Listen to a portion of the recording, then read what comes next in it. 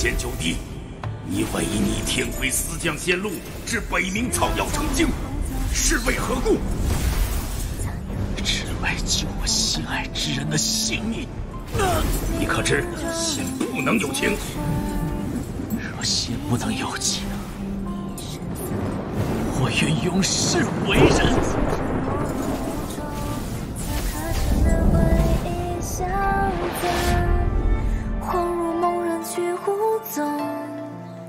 深情太沉重，谁又能读懂？我不敢困于这红尘九龙，可谁又能趟过宿命不轮回风？他体内有魅主残魂，即使你是一仙，降下这回生仙路，也救不回他。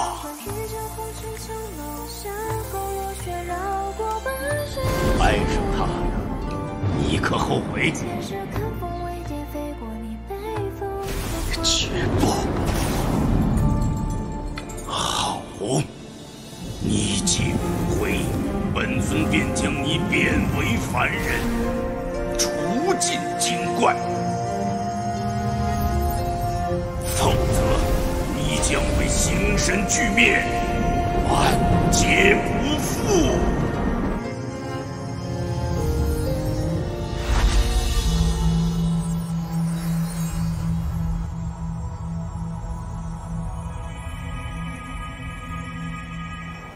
自天降仙路以来，草药精怪现世。相传，每逢月圆之夜，便有精怪袭人临近，害人性命。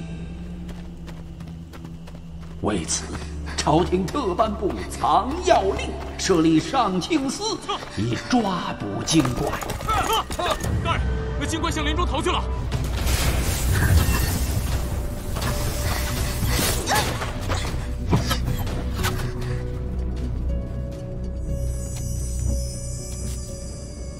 恭喜九明大人，终于将这害人性命的精怪抓获了。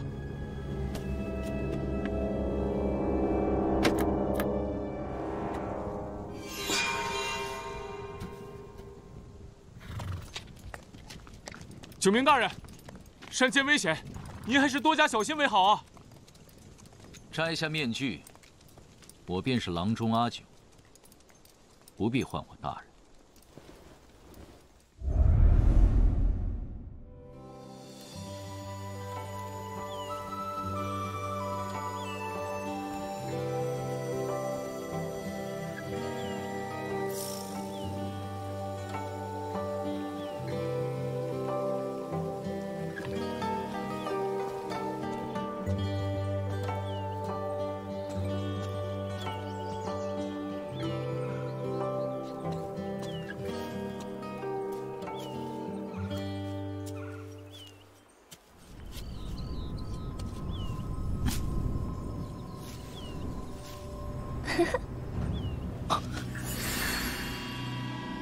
剧毒乌头，中了我乌头的毒，竟然还能动弹得了？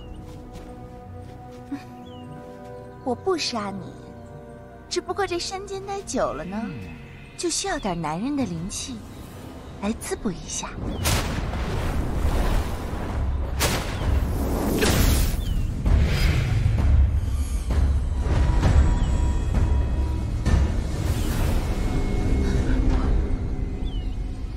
一介凡人，怎么能破了我们草药寨的结界？唉，我板蓝根在这草药寨里修炼了100年了，到底什么时候才能和灵芝姐姐一样去人间看看？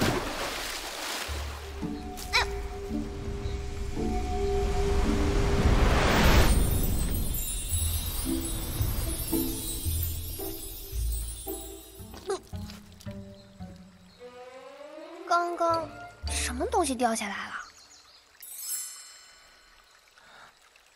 诶，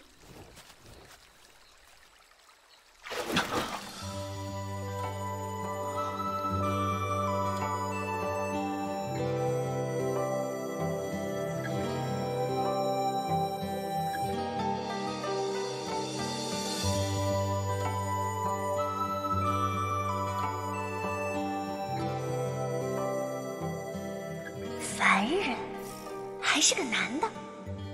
若是我与他结成灵配，那不就可以让他带我去人间了？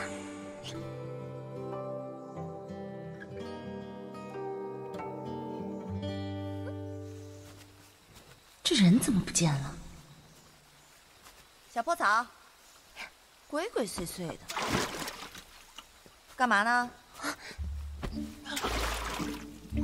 板蓝根，好不容易捡个男人，可不能让他抢走。原来他也是精怪。我且问你，你有看到一男子掉下来吗？什么男子啊？我没看到。哎，你去那个林子里看看吧。你当我瞎呀？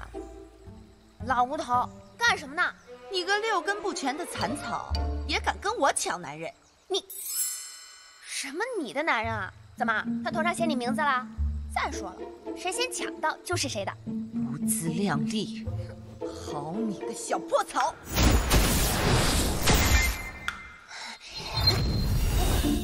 灵力不足。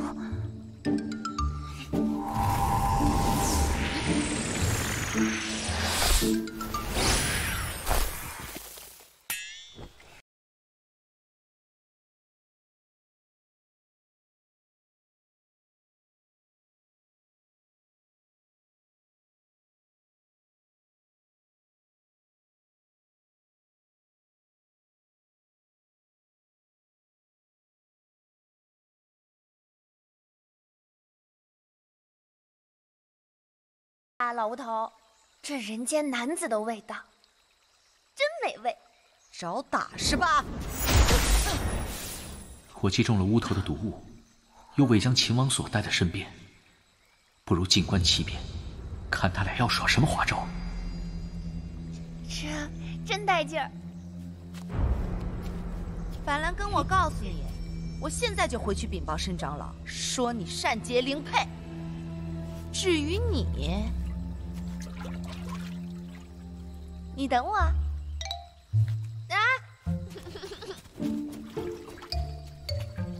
以结灵配，得赶紧让他带我下山才行。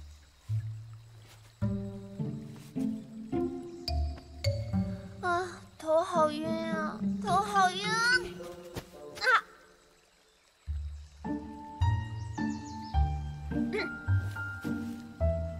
那个，你我以结灵配，我命令你，赶紧带我下山。啊，头晕。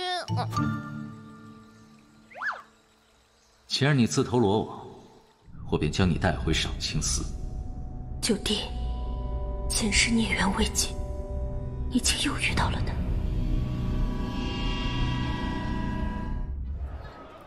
我们家九神医啊，是不是风度翩翩、气宇昂昂？是，哎，是吧？这白面的那个姑娘，不比我们家九神医迷得5迷3道了呀！但是啊，我们家九神医志不在此，人家志在于挂符济世，压根就不近女色。哎，掌柜的！哎，掌柜的！哎，你们退后，退后！这么走啊！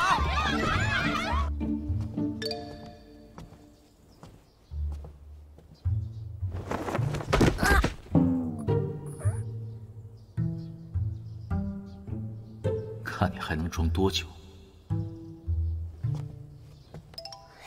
掌柜的！掌柜的！你是哪个哟？我方才坠崖，是他救了我。坠崖？嗯。啊，你没得事吗？你没得事吗？老白，哎，老白，啊，我没事。那我给那位姑娘熬点鸡汤补补。哎，不用，马上老白，哈，不用。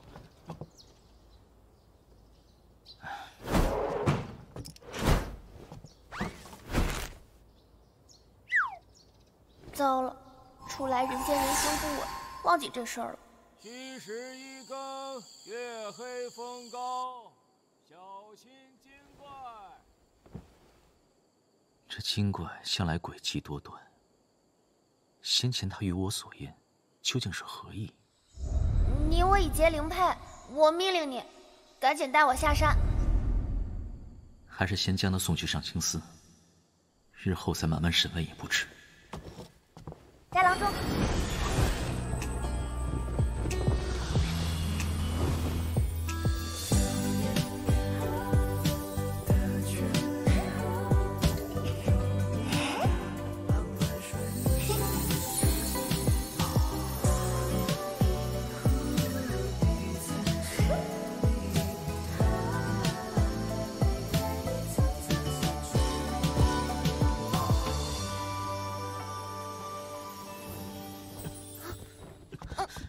小小精怪，竟敢在我百草堂撒野！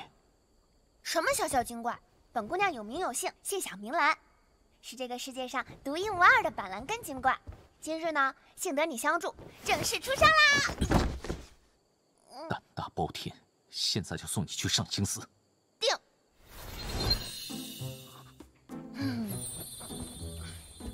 好你个小小的呆郎中，还想把我送去上清司？本姑娘今日刚来到人间，灵气还不够稳呢，还需要你再资助几日。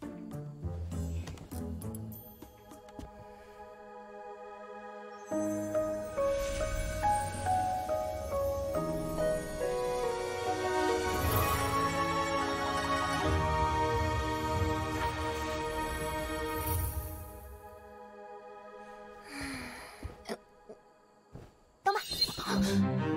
你个精怪，对我用了什么花招？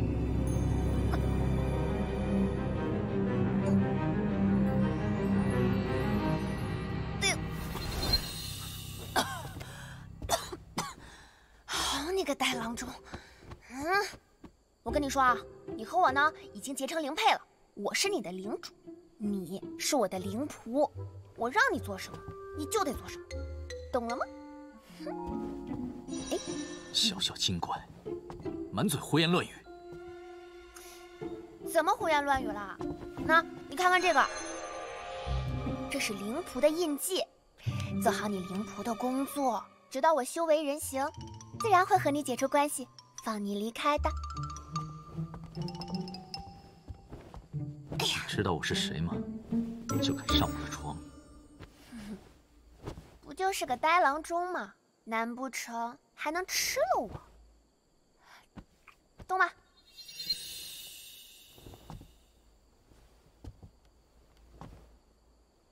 我若是真能呢？那你就试试看喽。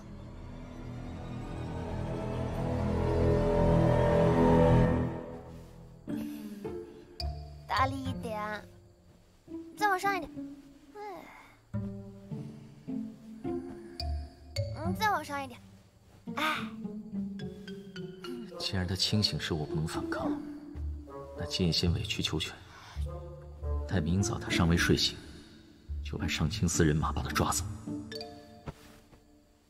别想了，我呀知道你在想什么。咱俩呢现在就是灵配关系，现在呢就是同死同伤。我若是有半点闪失，你呀也一样。怎么可能会有这种妖术？不信，不信你自己试试看吧。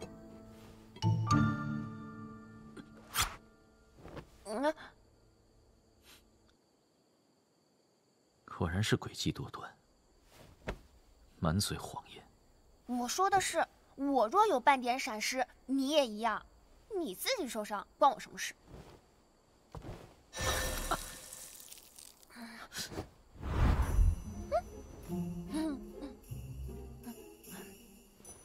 怎么样，没骗你吧？你呀，就过来乖乖的躺好，等我吸足了灵气，自然就放你离开了。乖啦，听话。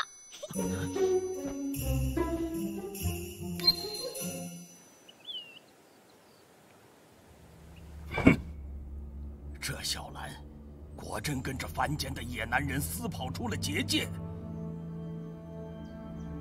说话！是，他们还结为了灵配，那以后就是同死同伤之命，言听计从之令。属下实在担心，这男子以凡人之躯就能进入结界，这身份怕是不简单啊。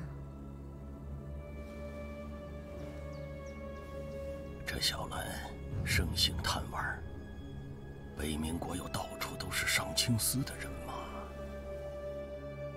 怕是会有危险呐。无头，是，你这就带人把小兰找回来，切记要小心行事。是。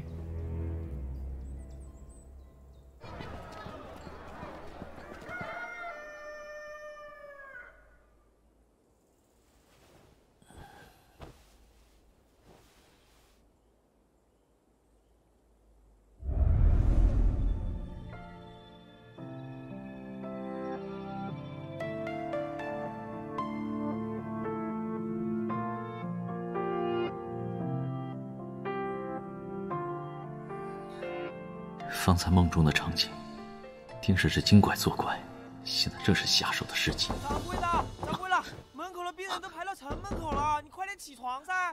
谁啊？一大早吵知道了的，谁呀？吵死了！你房间里面有人呢？没有人，没有人。是昨天那个姑娘吗？没有人，怎么会有人呢？里面没人的话，我就进来了哟。没事，等一下，我进来了。哎。掌柜的，有姑娘嗦。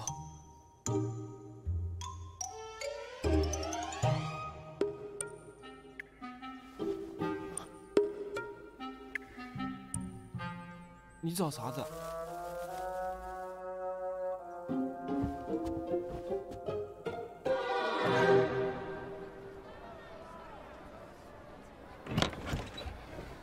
各位早上好哈！九神一今天限号，仅限10位，先到先得。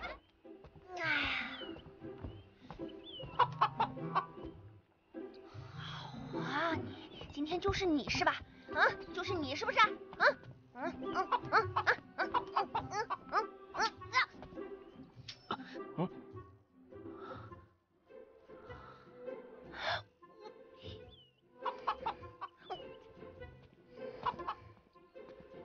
臭气，坏气！掌柜的。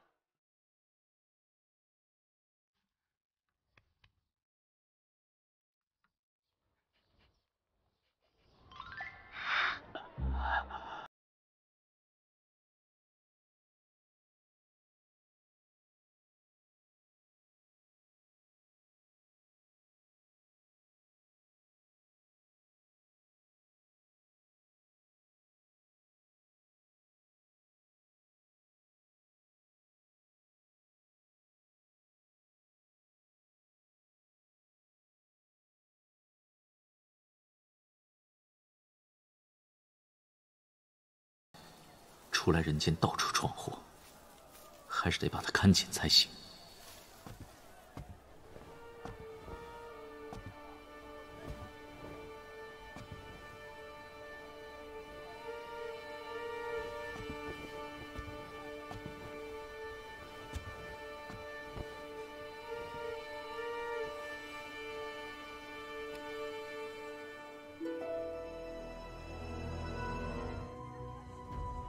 救神医，我的胸口好慌，你帮我看看。想不到你个呆郎中魅力还不小，引得这么多女子投怀送抱。休要胡言乱语。救神医，我说的是真的。哦，伤勿躁，我们还是先诊脉吧。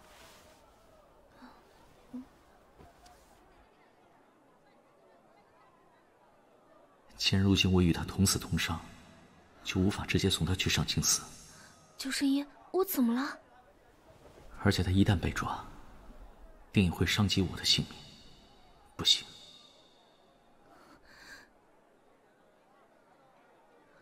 救神医，我怎么了？还有的治吗？无妨，只是偶感风寒，吃副汤药就好了。区区一株板蓝根，微不足道，随处可见。救神医就这么喜欢？哎，小心！让你小瞧我！疼死我了！你没事吧？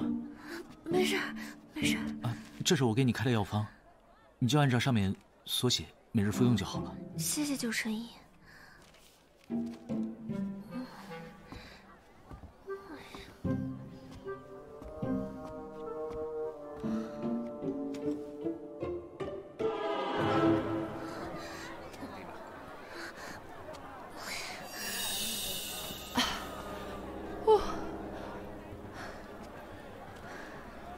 板蓝根这个小破草，如今不化人形，竟能施展法术，定是因为吸了那个囊中的灵气。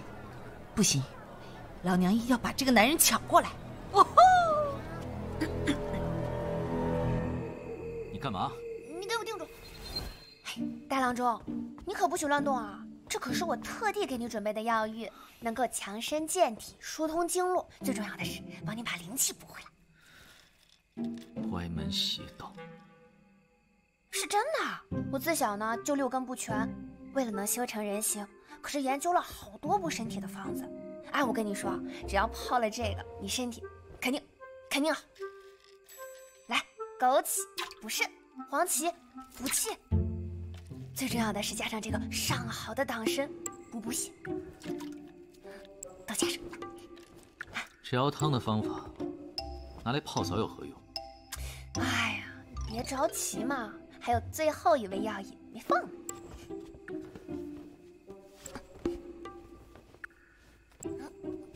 干什么？跟你一块儿泡呀。我板蓝根修行100年，那可是上好的这个药材，再加上这几味，一定把你泡的白白胖胖的，相信我。别过来！你别过来！你要跟我客气！别过来！我让你别过来！九明大人，九明大人，这是谁啊？别乱说话！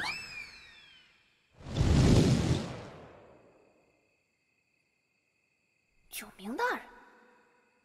哎呀，救命啊，大人！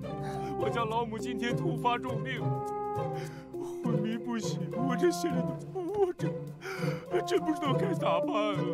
你快救救他吧，求求您了！我求求您了，求求他吧！这样吧，求求您了！你先去门外等我，我一会儿过来。谢谢九神医，谢谢九神医。我好像有正事要办。那动吧。你放心，今天不管多晚，我都一定会把你老母的病给治好。我不是说过了，不要来百草堂找我，为何还来？大人恕罪，主要是上清司出了大案，叶亲王命属下立刻带你前去，所以……什么大案？灵芝逃了。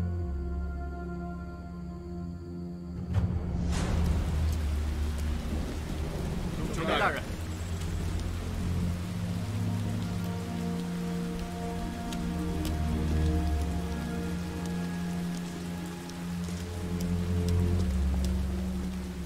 叶亲王，属下来迟。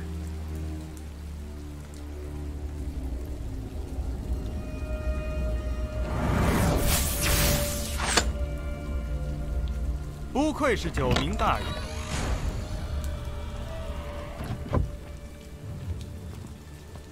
九明大人好身手啊！叶亲王，好剑法。九明大人天赋异禀，武功高深莫测，在我北冥抓捕精怪可谓是第一好手啊！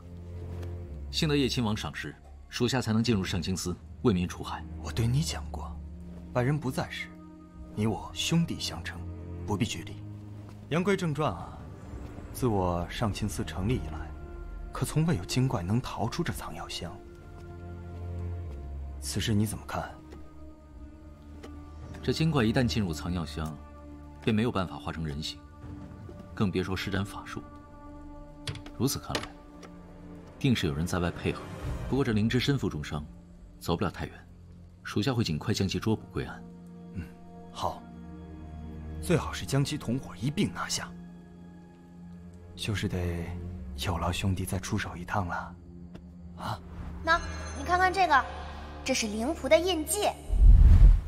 是。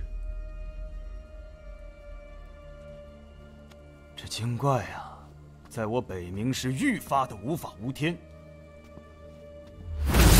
定，给我定住！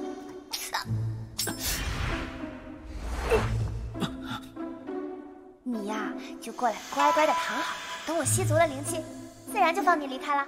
乖啦，听话啦。这如此下去，便会祸害男子，为非作歹，欺人太甚。救命！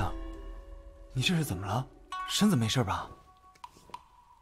哦，无事。许是近来过于劳累，肝火伤逆。我这么一个小小的上清司，怎么管得过来那么多的精怪？这段时间辛苦你了。对了，这藏药箱可否借我一用？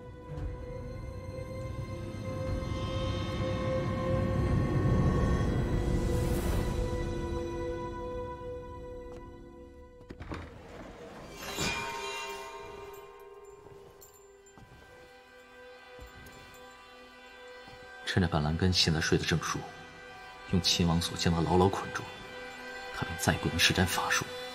待他变回原形，就将其锁进藏药箱。大郎中，你乖乖的，我会好的，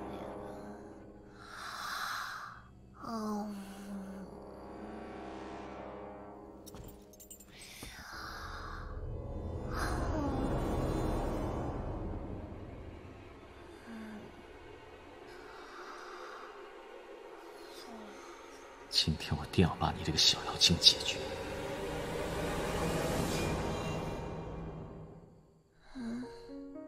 不好！大郎中，你在干嘛？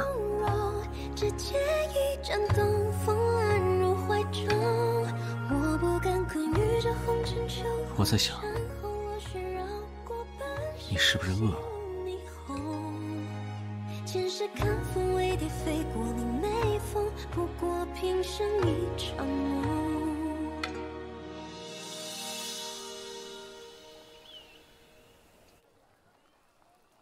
如今之计，得尽快想办法解开这灵配关系才好。其一，灵仆身病；其二，灵主自愿解除，否则无他法。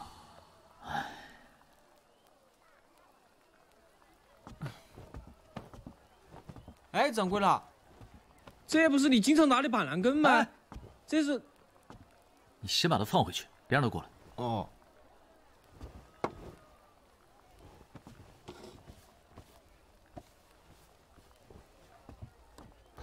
哎呦，你慢点儿噻，在那儿。救神医，求你救救我家娘子吧，她……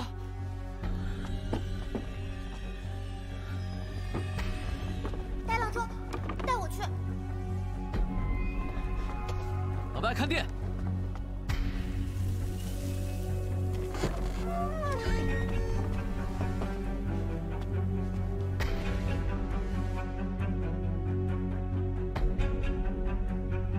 自我上清寺成立以来，可从未有精怪能逃出这藏药箱。大人，小女一心向善，从未害人性命。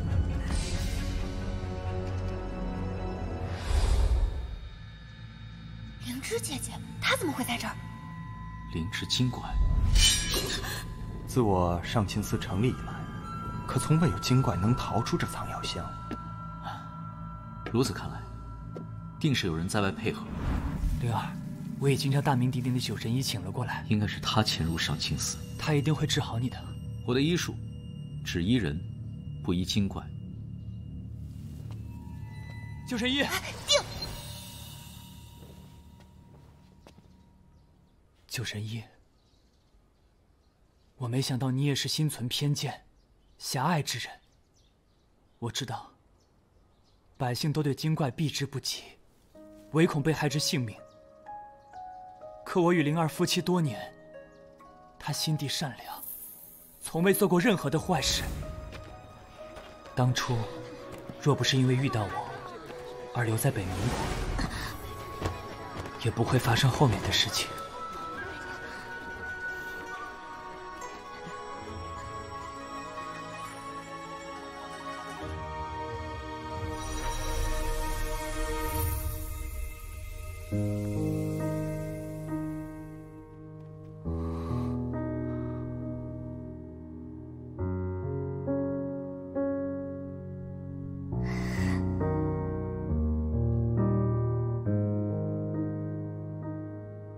可没想到，他在出去采药的时候，被上清司抓了。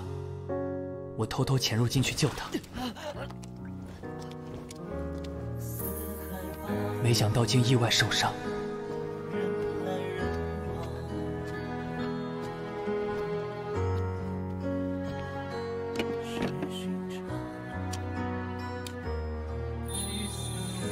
他这次的病，也是因为拼命为我疗伤所致。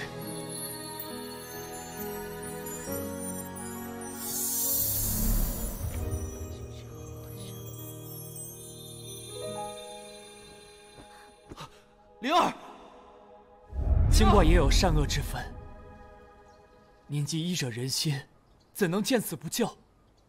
你走进去看看，说不定我有办法。我命令你走过去。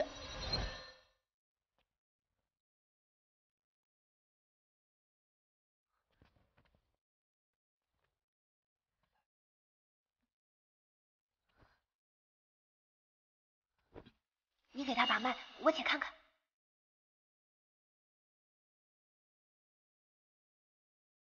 他这是元气大伤，心脉耗尽所致。若是继续这样，只会慢慢枯萎化为原形。除非用灵佩的血来滋养他的根部，方可痊愈。你与他可为灵佩？我与他曾为灵佩，可他为了不伤及我的性命，与我解除了灵佩关系。无妨，只要灵芝体内有他的灵气即可。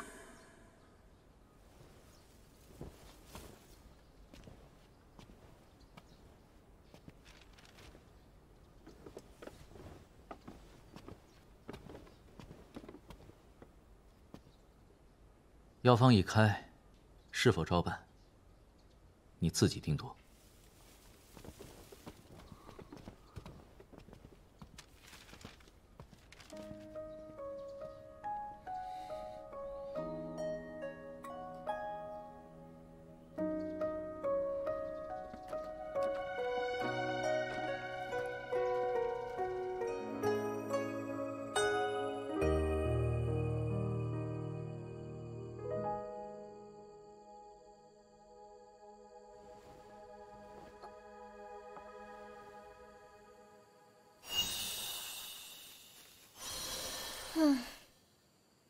灵芝姐姐和那位叫梦之的书生感情真好，一个拼死疗伤，一个献血救人。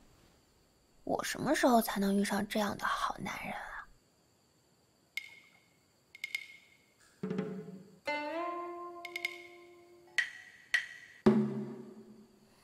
献血救命这事，恐怕没这么容易。什么意思啊？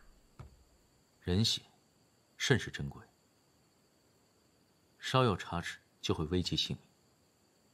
那精怪如今命不久矣，书生又岂会轻易冒险？你是说那书生会放弃灵芝姐姐？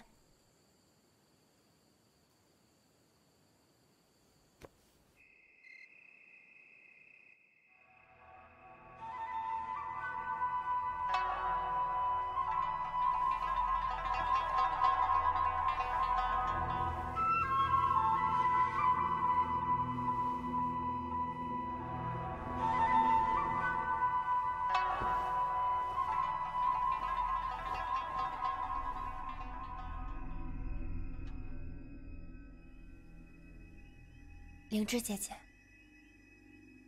有我在，你就不用担心了。人血珍贵，我们精怪的命就不是命了吗？他既然自愿与你结为灵配，那就是心甘情愿为你所用。你不要再劝我了。今天无论如何，我都要救你。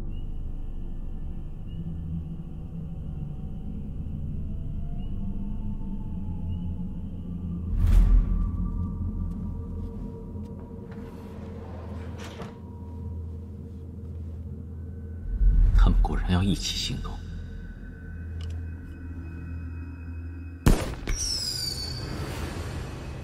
这是九明大人的信号，已寻得灵芝精怪踪迹，立刻出兵。是。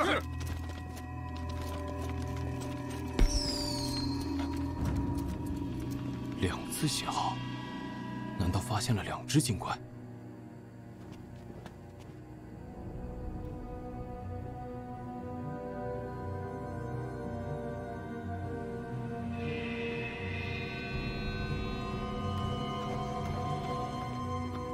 不好！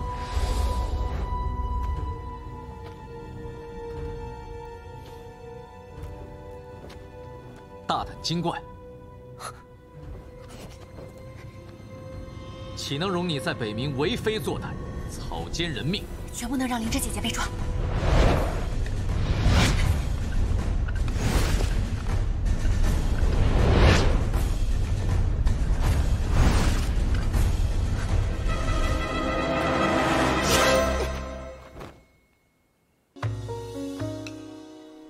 上清寺无怨无仇，为什么对我们穷追不舍？既是精怪害人性命，我们上清寺当然要管。谁说精怪害人性命？倒是你，黑白不分，滥抓无辜。让我看看你这面具下是什么险恶之人！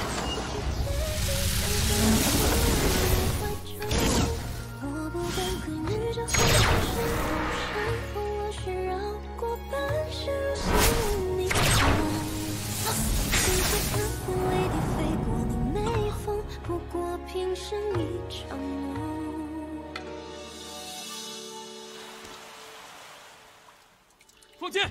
宁可误杀，也不能放走精怪。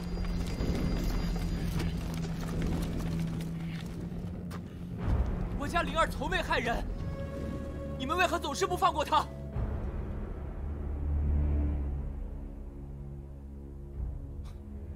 从未害人？那你身上的血渍又是怎么回事？这是我自愿献的血。灵儿重病不起，唯有这样才能救她性命。她从未害过我，反倒是屡屡救我的性命。就连那素不相识的精怪，也愿意为我施法疗伤。今天无论如何，我都要救你。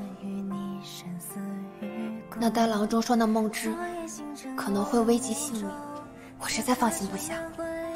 你就在这里好好的安心治病，相信我，我会为他施法疗伤，确保他一定无事的。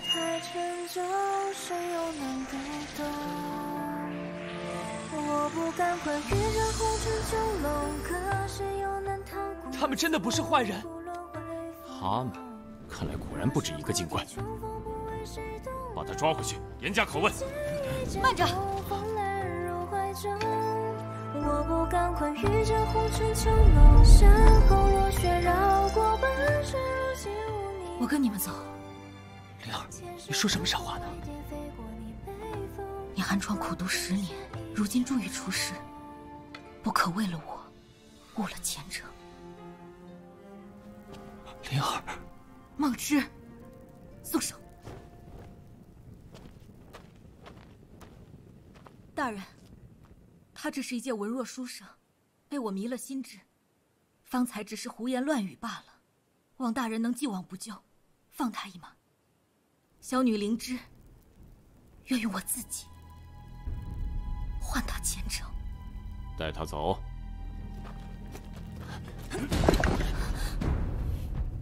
你们谁敢过来？谁都不许碰他！放箭！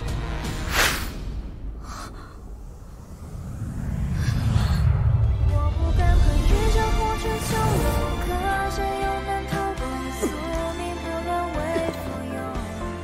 若是过地重逢，不为谁动容，世间一剑斗风来。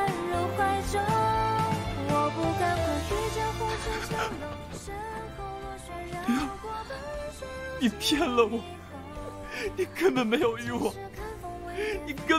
我重结灵配。对不起，太危险了，我不愿意让你受伤。灵儿，把灵芝精怪带回上清寺，叶亲王看了一定重重有赏。你们谁都带不走他！你小子不识好歹，勾结精怪，还敢反抗！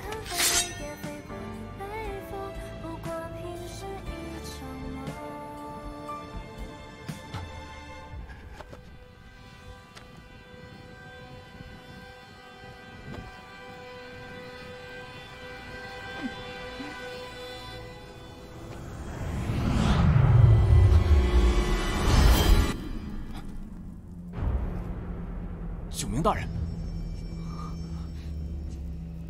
我们上清寺只抓精怪，不动百姓。是。大人，您这伤势……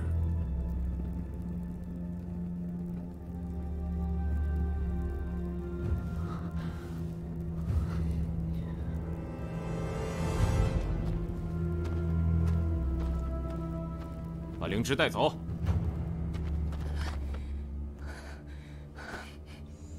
没想到上清寺还有这么厉害的高手。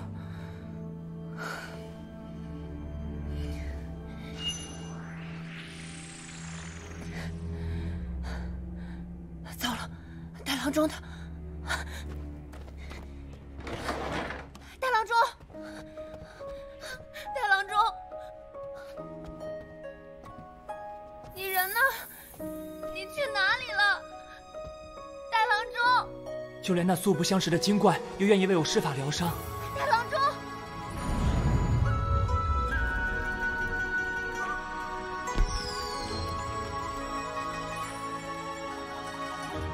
我们与上清寺无冤无仇，为什么对我们穷追不舍？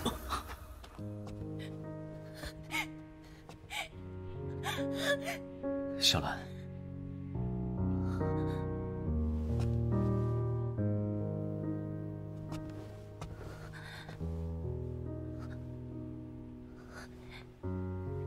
你没事吧？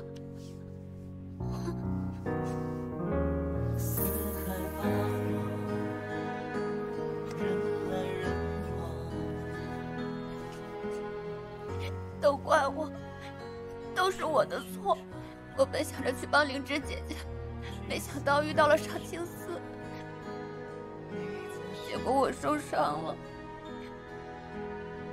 还连累了你，对不起。对不起。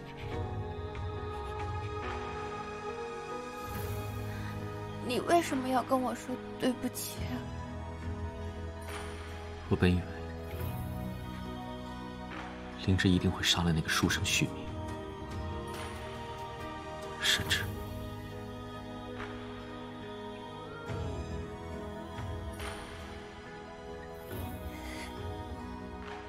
不怪你，凡人对我们精怪早有偏见。上清寺更是宣称要斩尽天下精怪。灵芝姐姐，她要是被抓了，不行，我要去救她。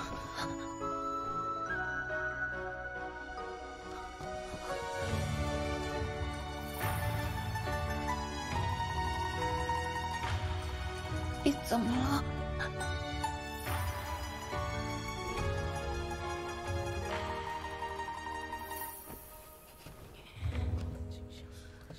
没什么，我是想告诉你，我刚才在街上碰见灵芝夫妇了，灵芝的气色已经好了不少。真的吗？灵芝姐姐，她逃出来了。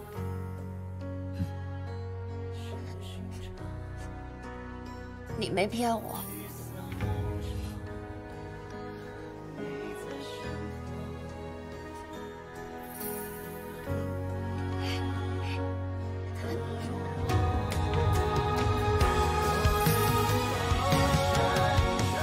这灵芝精怪，可否交由我来审问？你一向只管抓不问审，今日这是怎么了？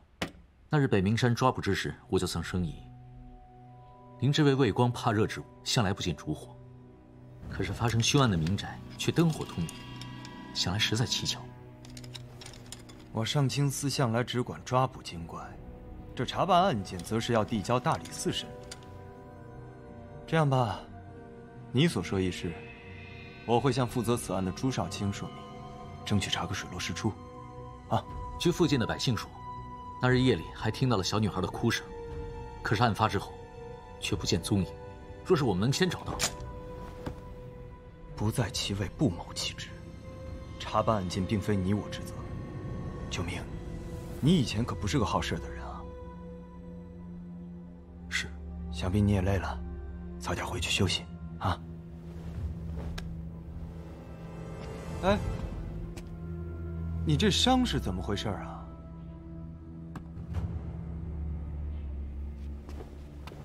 小伤而已，休养几日便好了。我听寒夜说，今夜你一共降起了2次鸣笛，难道有漏网之鱼？并无。你可知，为什么一株小小的灵芝，竟然能逃出我守卫森严的上清司吗？是我让寒夜故意松懈守卫为之。我本想顺藤摸瓜，找到传说中的草药寨，再将那些精怪一网打尽。可没成想，来救人的竟然是个文弱书生。可惜啦。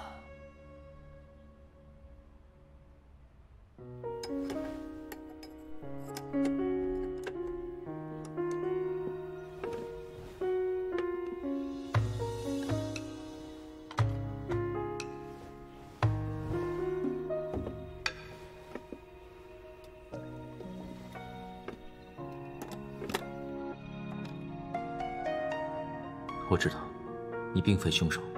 今日放你离开，此事不要对任何人提起。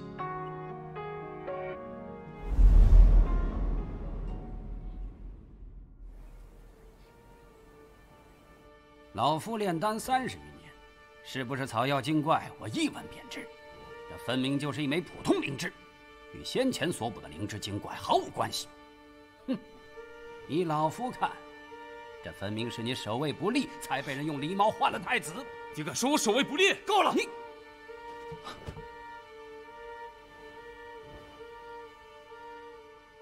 灵芝一事不要声张，近几日加强巡逻，由1日3巡改为1日5巡。一旦发现精怪，无论罪否，即刻逮捕。来，你的号。好。哎，你稍等一下哈。谢谢。九神医在吗？掌柜的，有人找你。九神医，我们就要搬离北冥了。临行前，莲儿想亲自与您道谢。九神医，多谢你，愿意不计一族之别，为我看诊，还为我夫君梦之诊治伤口。区区小事而已，不足挂齿。要谢，也该谢他才是。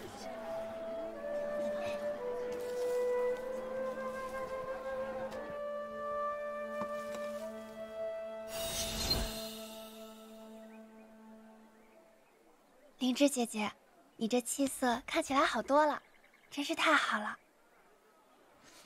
你们这是要去哪里啊？小兰，我们已经决定要搬离北冥了，所以在临行前特意来嘱咐你几句。北冥国危险丛生，四处都有上清司的人马，你又还人行不稳，日后一定要多加小心谨慎才行，知道吗？知道，但是我不想你们走。我问你，你与那九神医结为灵配几日了？半月有余了，不过我修行尚浅，估计成人还得需要些时日。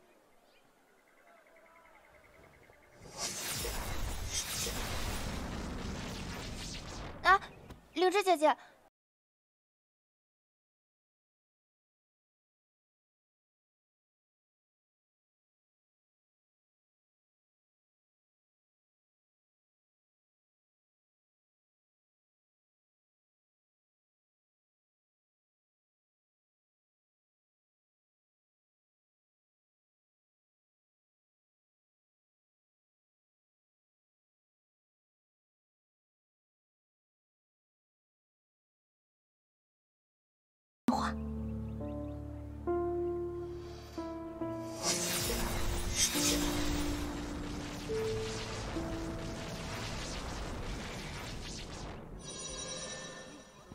谢过九神医，我和灵儿多亏有你们，才能保住性命。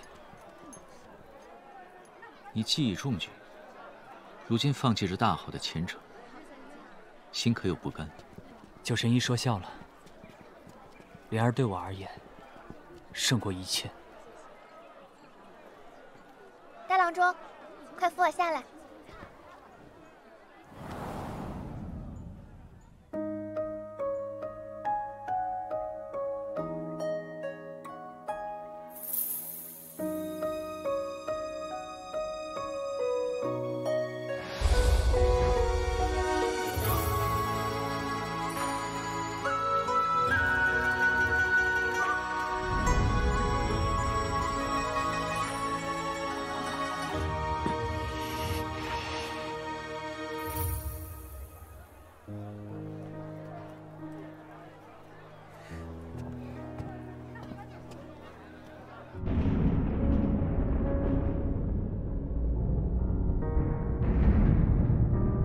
九弟，你终归还是窦仙了。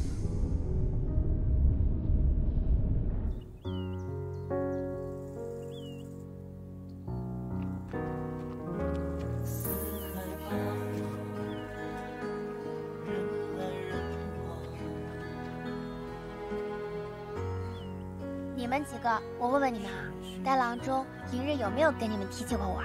有的。啥也没听见话呢？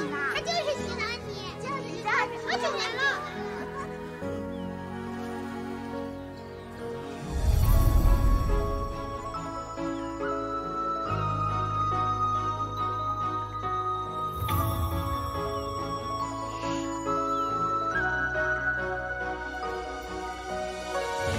阿九，阿九，你们这时即使相遇，也注定无法相守，不要一错再错了。阿九，你究竟是谁？我是小兰呀，日日在你手心上的那株板蓝根。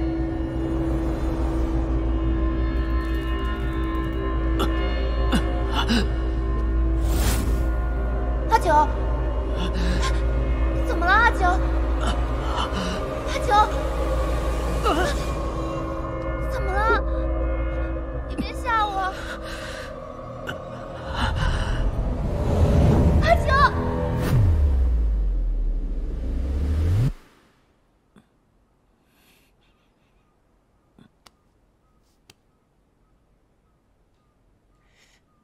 怎么样？到底诊出什么问题没有？那脉象虚浮无力，应该是……哎，应该什么问题？你快说呀！气血不足。你看九神医的脸色白皙，嘴唇……也不够红润，一定是耗损太多的精元，才导致头晕发昏。完了，会不会是我夜夜吸食着呆郎中的灵气，再加上他昨夜又被我连累受伤所致？那应该怎么办呀？问题不大，我去厨房熬点鸡汤，加点红枣枸杞，补补就回来了。好好好，那你快去！哎呀，快去啊！哎，把那株人参也给我放上啊！知道啦。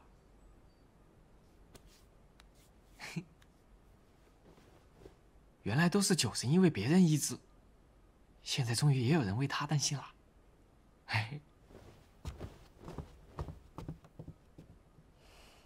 呆郎中，都是我不好，我再也不吸食你的灵气了。我现在已经成人了，你可一定要好起来，带郎中。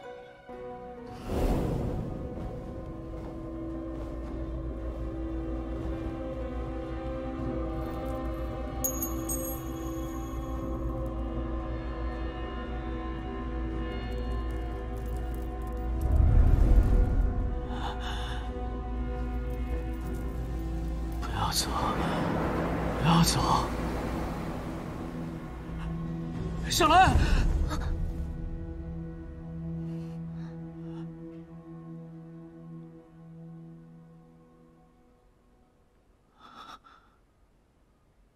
你怎么了？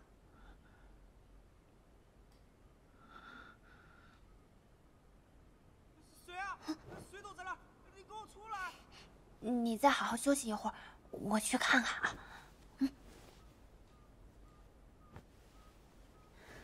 我一会儿就回来。谁在那儿？你快出来！谁在那里？怎么了？你快！我刚想进厨房生火炖汤，就有人拿着菜刀躲到后面去了。你看，就在那儿，就在那儿。谁躲在那儿？去看看呀！我不去，我这小身板扛不住菜刀噻。你去看。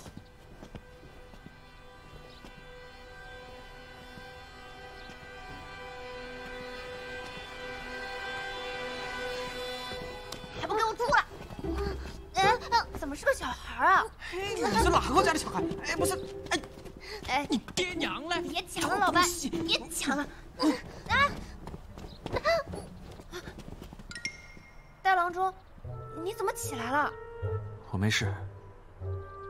这是怎么回事？那臭小子在厨房偷东西，被我抓过正着。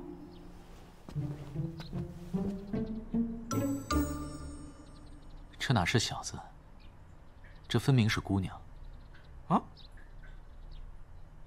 也不知道是谁家的可怜孩子，你看看，都脏成什么样了。老白，烧点热水给他洗洗。哦。哦，对了。哎，对了，老白啊，那个鸡汤也多炖一点，米饭也多来点啊。哦。看他这样子，一定是饿了很久了吧？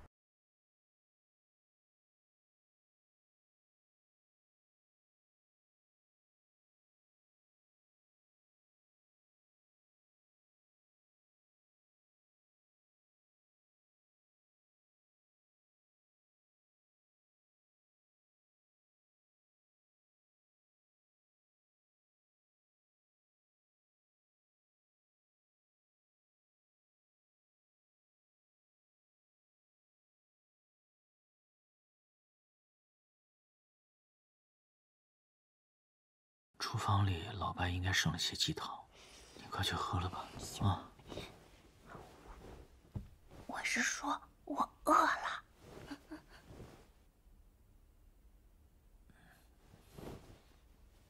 我不管。快点。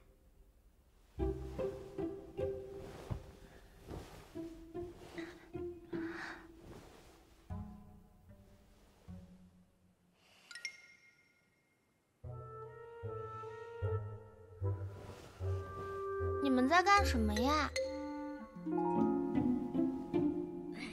这不是小孩子能看的事情，快睡觉吧。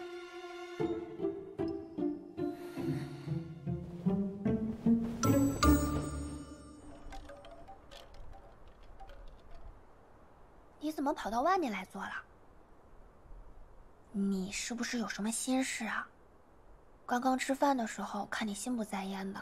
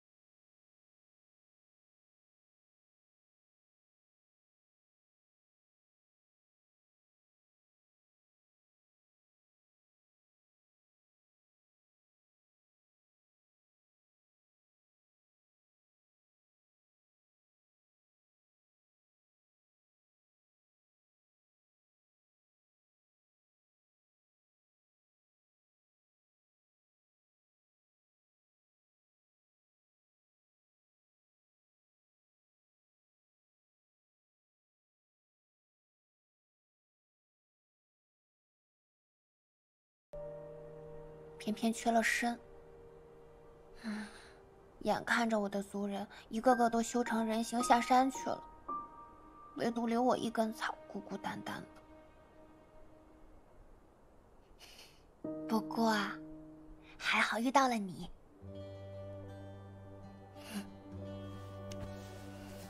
阿九，亲人就是亲近之人啊，那我们现在也算是亲人啦。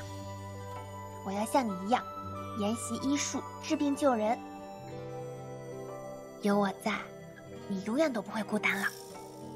当清风吹散了云烟，遇见诗样的画面，是你走进双眼。弯弯两个影子倒映在湖面，云飘过山水间，陪岁月缓缓。下雪了。有你的故事走一圈。好美啊！你还饿吗？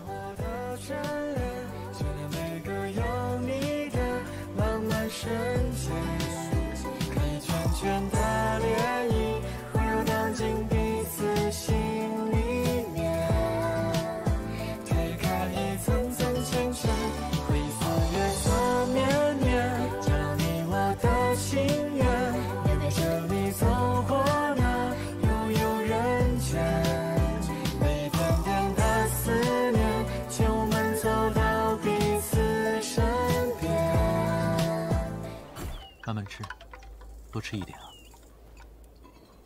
还有这个，鸡汤来喽！给我吧。那么喜欢小孩，你让我生一个噻。来，把这鸡汤喝了。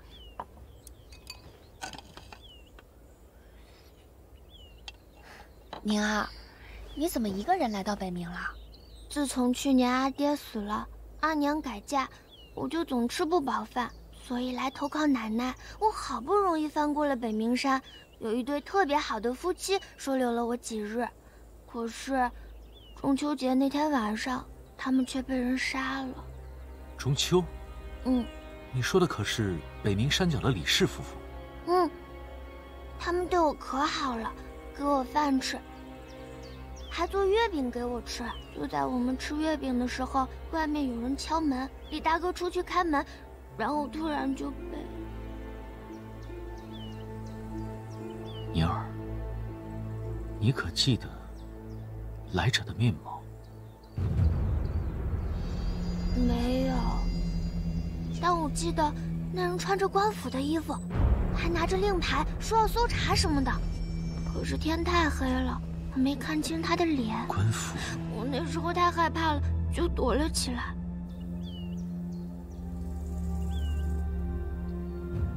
官府的衣服，还有令牌。你怎么了？怎么了？是你认识的人吗？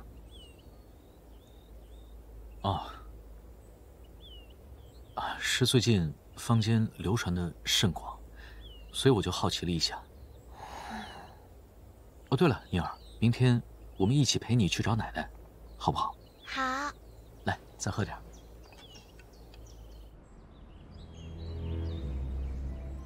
放肆！你是说月圆之夜的凶手不是精怪？你有何证据啊？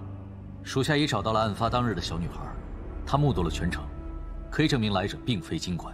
查案也好，证据也罢，这都并非你我之责。我上清司的使命是斩尽天下精怪，而非查案追凶。可冤案不平，真凶在逃，我们却还在继续抓捕精怪，这不是本末倒置吗？既为精怪，何来无辜？九明，我许你在我面前放肆。可若是你继续僭越职权，私自查案，到时候惹恼了大理寺，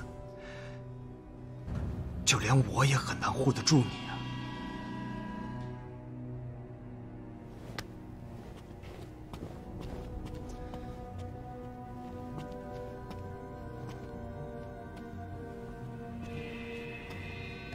殿下，属下这就去搜查李氏一家。这件事不用你亲自去，派人去盯着就行了。眼下，你有更重要的事情要去做，即刻搜捕全城，务必抓回灵芝。是。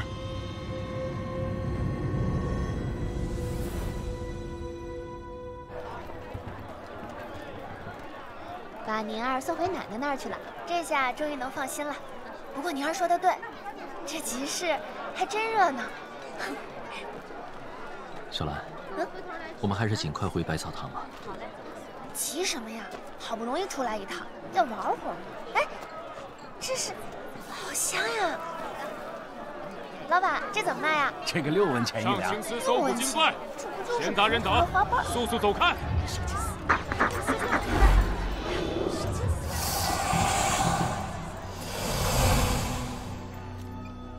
不好，是上清泉。真香。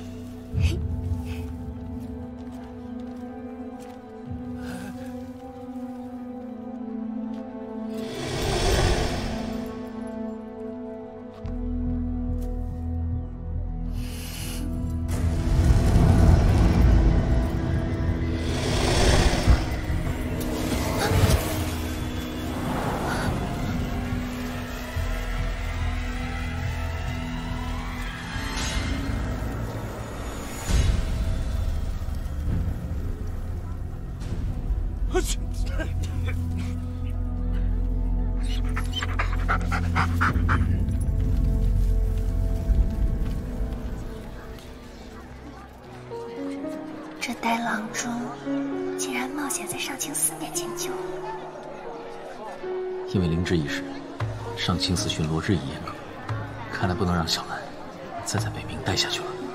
哎，客官，您这是干嘛呀？不好意思，老板，这些香料多少钱？我原价照赔。你看这些够不够？好吧，好吧，快走。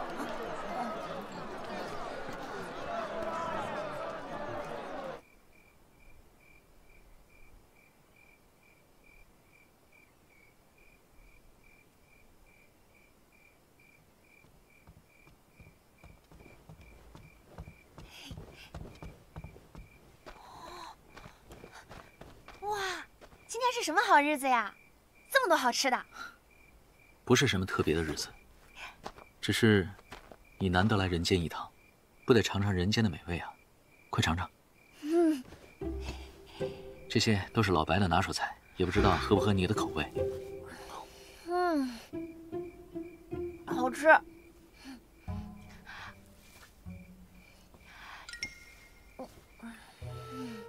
这呆郎中想不到还挺会体贴人的。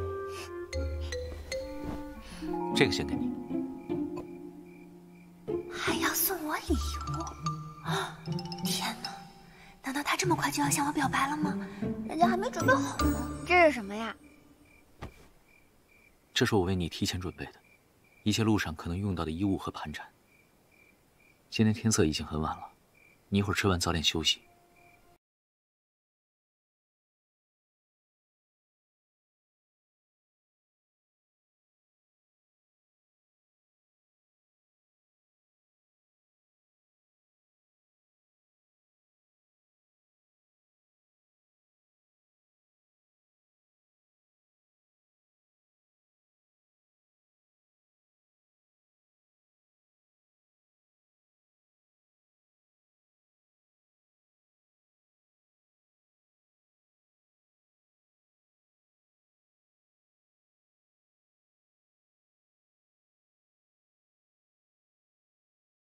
江湖不再见。哼，3、2、1。小兰，等一下。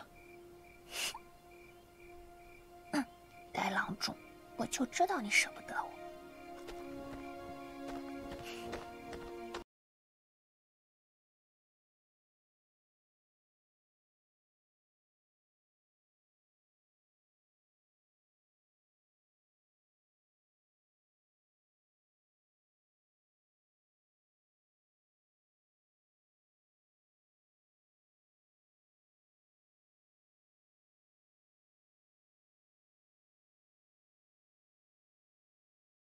忘恩负义的王八蛋！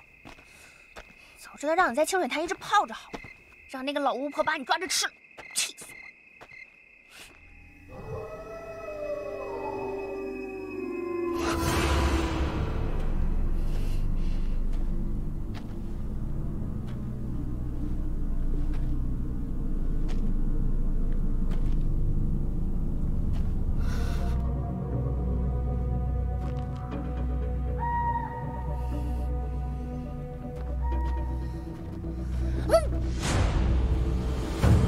小兰，小兰，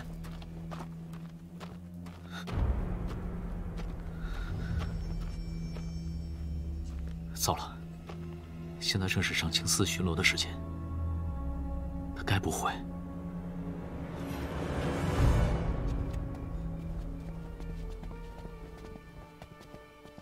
海燕。九明大人，今日是否有抓到精怪？没有，今日未。我知道了。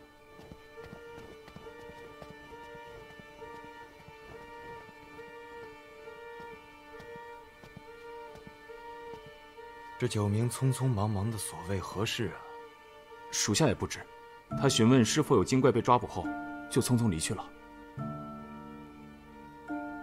灵芝被捕那一夜，九明动没动过藏药箱？那夜殿下走后，他曾回过藏药阁。什么人？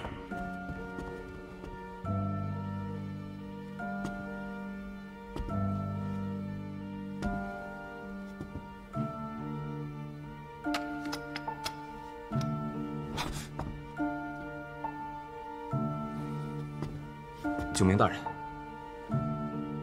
大人，这么晚了，您怎么在这里啊？赏银忘拿了。属下记得他似乎在藏药阁待了许久。派人盯着百草堂，有任何风吹草动，即刻上报给我。是，属下这就安排。什么人呢？快把我放出来！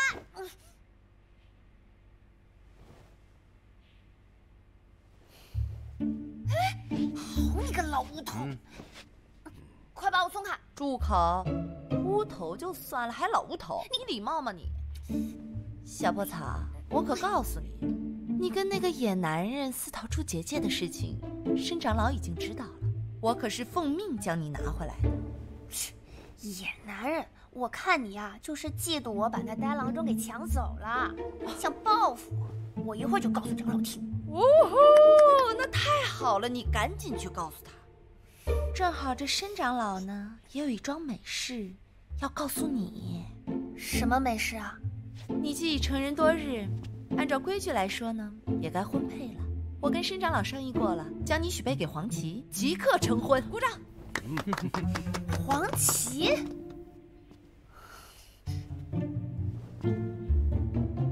兰。长老，板蓝根我已寻回，另外我还在北冥山布了线索，那个郎中看到后，定会寻到我们草药寨来的。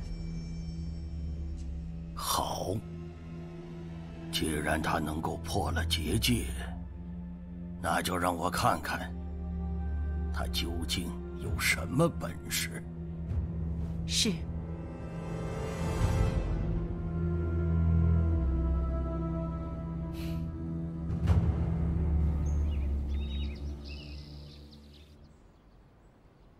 来人呐！救命啊！来人呐！小兰，我在这儿。九神医，你终于来了。小兰，我来救你了。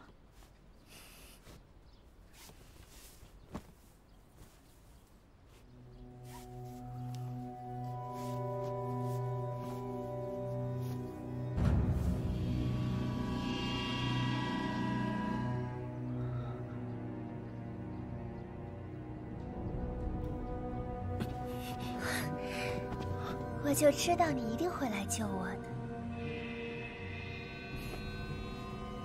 怎么了？幸好你及时来救我了，因为我想嫁的人只有你。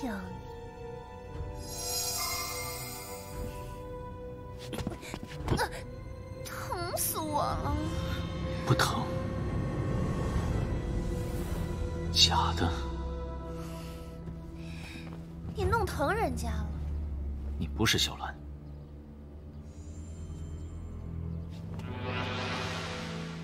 不是又如何？他板蓝根能给你的，我都能给你。你把小兰怎么样了？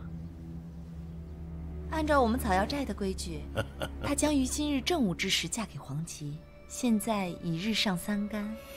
你若是想抢亲的话，怕是来不及了。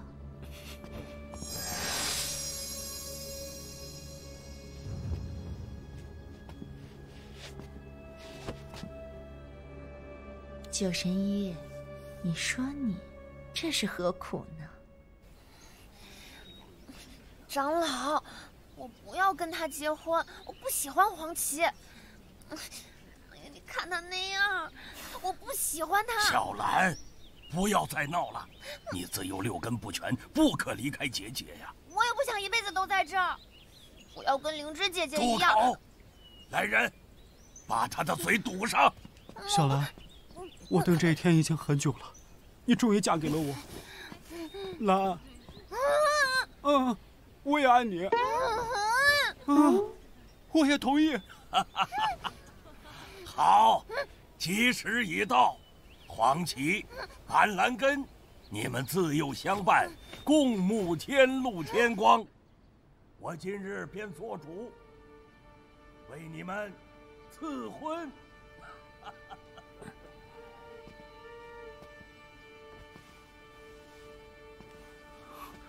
九神医，这个小兰与黄芪一旦礼成，你们的灵配关系自然会解除。到时候呢，你从了我，岂不两全其美？你若愿意呢，我帮你此生荣华富贵，好不好？还请姑娘自重。你别敬酒不吃吃罚酒。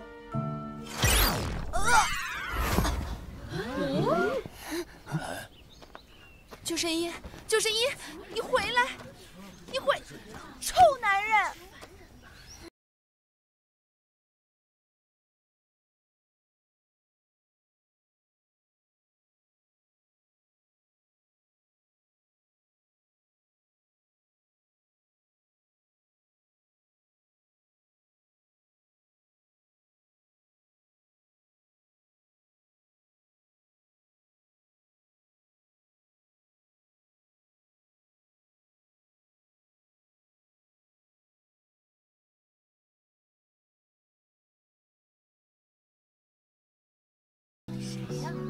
小兰，你要干什么呀你？这是有人要抢婚呢！抢婚的吧？是啊，这还得了？真是太不像话了！这让我们草药寨的面子往哪儿搁呀？成何体统？让我这干什么？哎呦！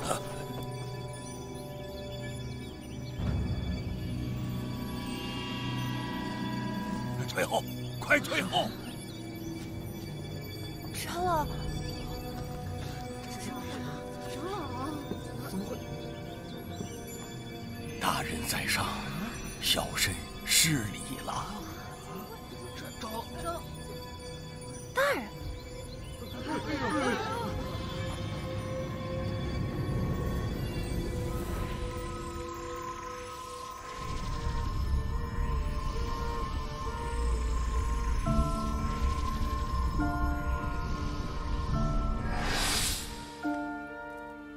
九弟，情劫难渡，以后只能帮你至此。长老先前为何行此大礼？恕小臣有眼不识泰山，冲撞了大人，还望大人恕罪。这戴郎中竟然是个大人物，我还在他面前卖弄法力，岂不是被削掉大牙了？小臣与大人虽素不相识，但方才已看出来，您资质不凡，并非凡人之躯呀。只是今日之事，还望您能放过草药寨。长老放心，我此次贸然前来，其实只为一事。你干啥呢？有事一会儿再说。你在干啥呢，娘子？什么娘子啊？黄七，叫谁娘子呢？咱俩已经礼成了。你看，现在太阳这么好，咱俩去把洞房。入什么洞房呀？啊，自己带上。刚刚长老话说一半就被打断了，自然不算礼成。我宣布，你我婚事作废。这里这身喜服没脱，赶紧练一身凉草，说不定洞房还能用上呢。啊！哎，小兰，你进来。哎。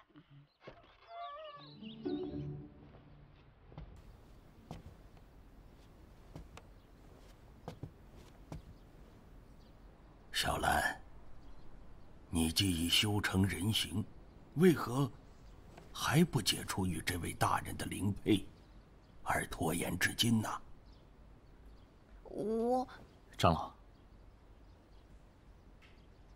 我唯有与小兰同死同伤，在山下才能护她平安。如今她既已归寨，我便可放心了。小兰，昨夜是我不对，不该对你说那样的话。只是北冥城的确凶险，你还是留在寨中比较安全。大郎中，那夜我们不是说好了吗？要做彼此的亲人，一起研习医术，治病救人。你怎么现在就反悔了？小兰，你身为一株六根不全的板蓝根，修炼100年不得长进，再错过与黄芪的婚约，此生便再无修仙的机会了呀！我压根就不想修仙。若不得自由，不能爱人，那做神仙又有什么意思呀？而且我现在已经成人了，我呀要做的是小兰。晚风吹拂花枝微动，庭中月色几分朦胧。当年那一眼心动，孩子，你知道这意味着什么吗？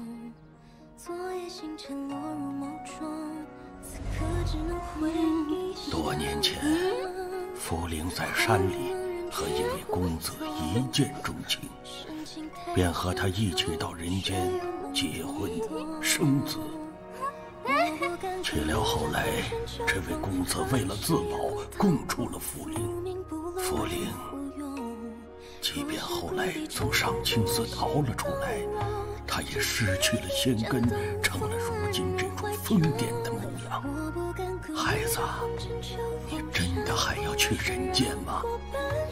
我与阿九相处的这些时日，我知道他品性纯良，医者仁心。他愿意为了我一个人来到草药寨，我也愿意为了他到人间生活。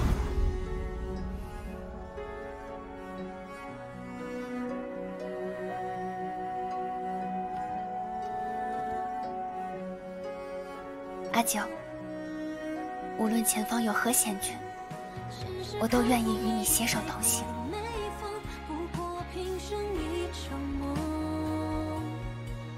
长老，小兰如此幸运，我阿九亦以性命起誓，定不负所托，善待小兰，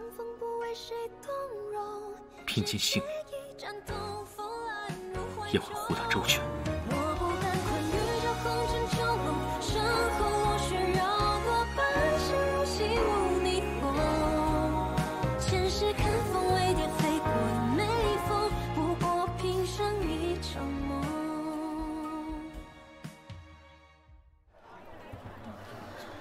九神医今天怎么还没出诊？咋了？今天到底还能看病吗？都等了1个时辰了。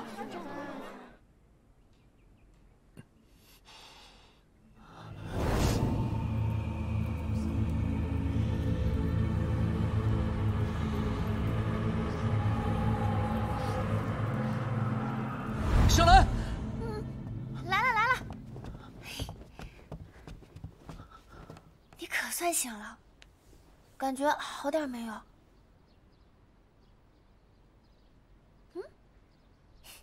还说自己是九神医呢，才淋了一点雨就病得这么厉害。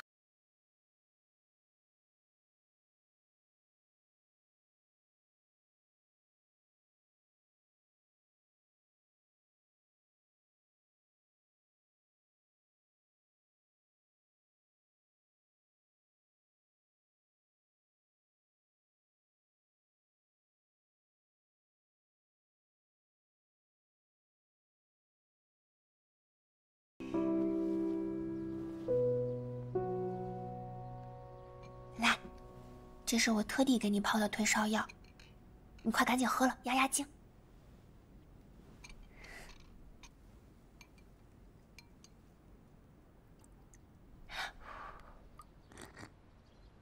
怎么样？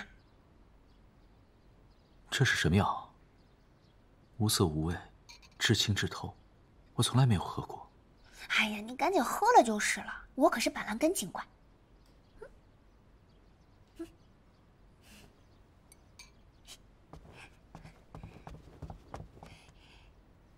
那是我的洗澡水，自然就是退烧药了。你好好休息，今日我替你看诊。大夫，你说我这嗓子能治好吗？那肯定可以呀！哎，老白，把我那特制的风寒灵拿过来。这一碗下去啊，药到病除。怎么样？好多了。我跟你们说呀，今日是个女郎中，这药啊还真是有奇效呢。女郎中，还是第一次听说呢。各位街坊邻居，九神医近来身体抱恙，特此请小兰神医代为坐诊。那小兰神医呀，貌美如花，人见人爱，和我们家九神医更是珠联璧合，而且女貌郎。说多了，对，我们家小兰神医呀，不仅医术高超，妙手回春，那一碗风寒灵下去啊，保证药到病除。哎，所以啊，还得请各位街坊邻居多多做宣传。老裴在这谢谢各位了，谢谢。这百草堂啊，又出了一名神医。嗨，那不嘛，谢谢各位啊，谢谢。你说9名只身一人上了北冥山，回来时却带了一位姑娘。是，此女子如今在百草堂坐诊，号称小兰神医，一碗风寒灵可治百病。当初灵芝逃跑时，属下曾去百草堂寻找9名大人，他当时正在与这小兰神医共浴。9名大人还特意叮嘱属下不要暴露身份。如今想来，的确是有些蹊跷。哎呀，你这么一说，我还真是对那个小兰神医颇感兴趣。被叫去百草堂。是。有人吗？九神医在吗？哎呀，来了来了，谁呀？喊什么呀？哎，这老白又去哪儿了？是你啊？你母亲的病好点没有？九神医最近身体抱恙，所以我呀替他来看诊。托九神医的福，已经安然无恙。倒是你，看你年纪轻轻的样子，竟能替九神医问诊，想必是有什么过人之处吧？对啊，我肯定有我的过人之处啊！就算你的脑子有病，我也可以给你治好的。谁脑子有病？放肆！寒夜，不得无礼。是，殿下。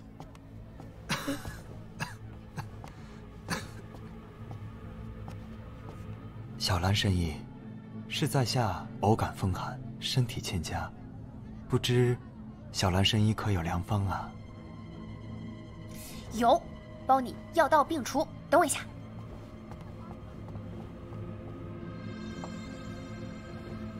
那，我的独家秘方风寒灵，一碗下去立刻见效。哎，先付钱再喝药。那这一碗多少银子？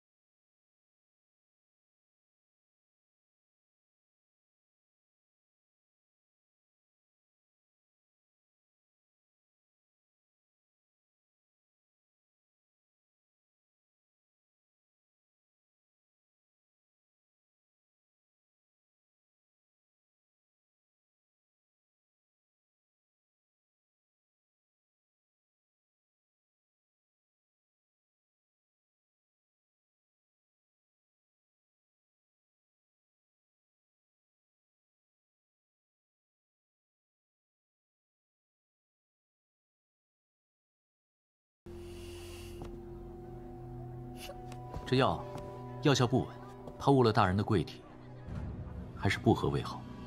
那就有劳九神医为我医治了。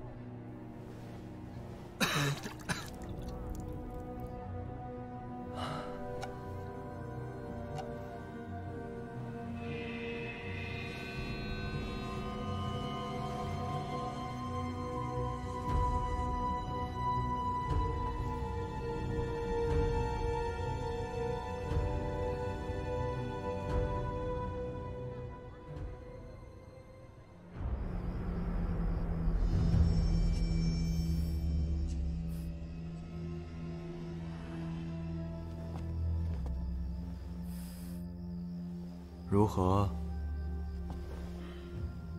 应是马兰熬制而成的汤药，又名板蓝根。寻常板蓝根熬制的汤药，药效并不会如此强，也不会像这般无色无味。此板蓝根，定不是寻常之物。可是精怪所致，单凭一碗汤药尚难以断定，但草药精怪身上的气味很浓，若是能让我见上一面，老夫一闻便知。殿下，九明大人在门外求见，让他进来。是。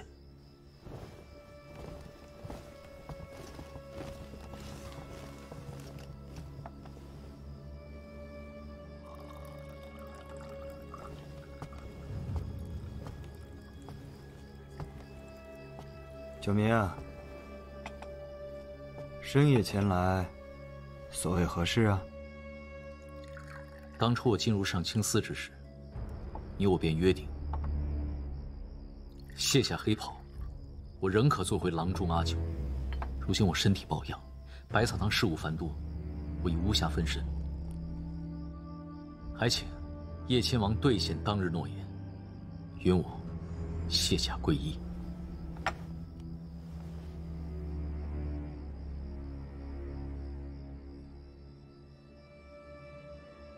这人嘛，能力越大，责任越大。现在正是精怪猖狂之时，这上清寺没了你，那还了得？再说了，我听说这小兰神医医术精湛，不也为你分忧不少吗？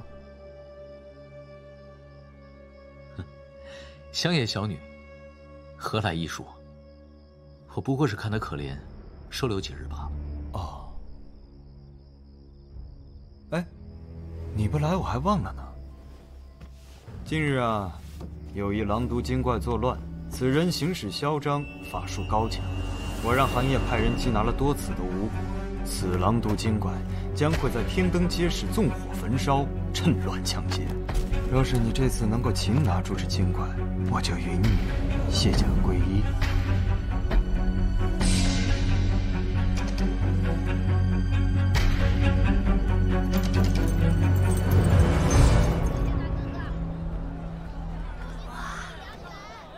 早就听闻这天灯节热闹非凡，是北冥除夕以外的第2大节庆，果然名不虚传。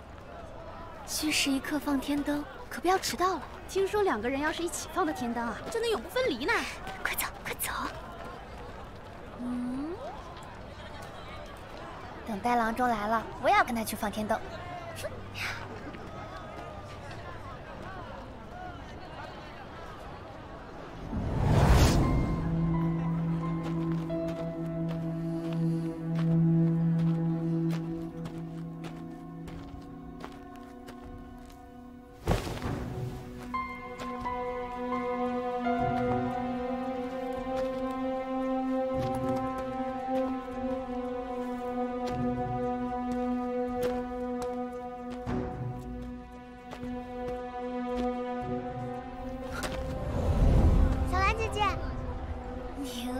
你也来这里卖天灯啊？对呀，小兰姐姐，你看看我的天灯，来。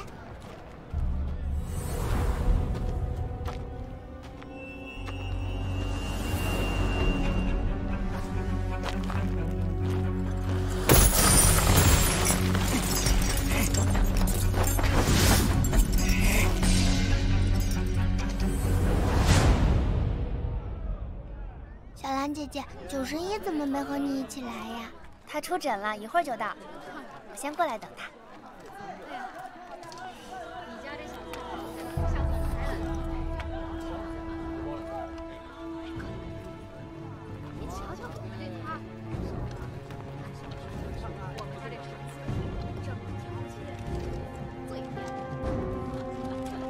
会儿啊，等他过来提词就好了。救命！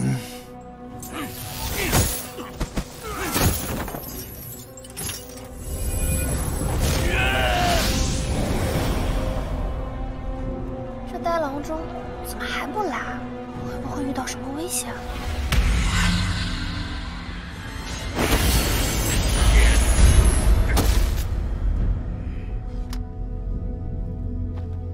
大人，我们回去领赏吧。从今天起，我和上清司再无瓜葛。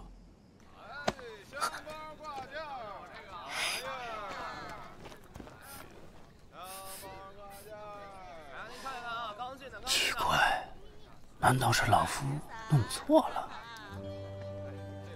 对不起，我迟到了。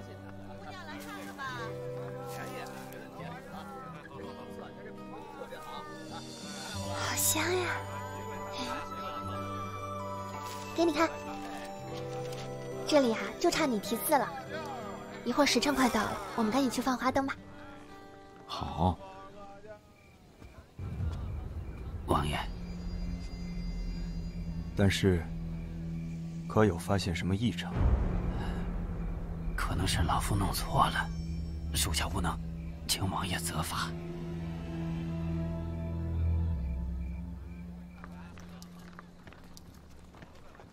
小兰，你想好许什么愿了吗？我要许你今生今世，不，生生世世都平平安安的。刚刚你一直没来的时候，我还以为你遇到什么危险了。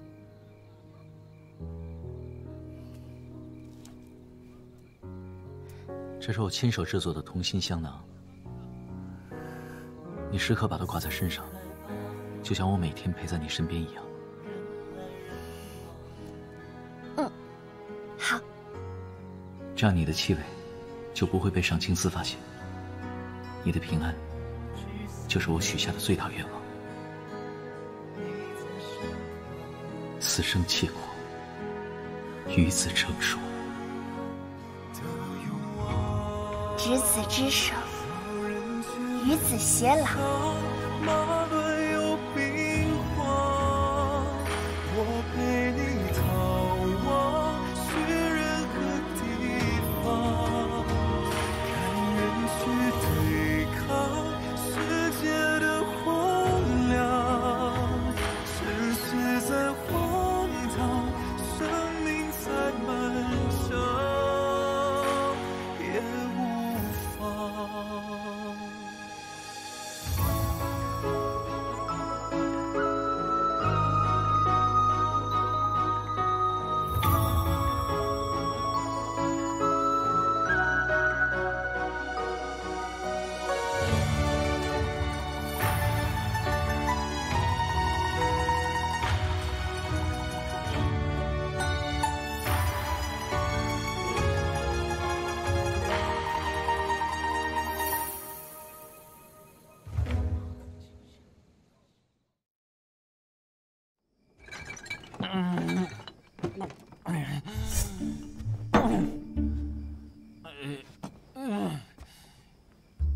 幸好老辈我还藏了符酒，都去放天灯了。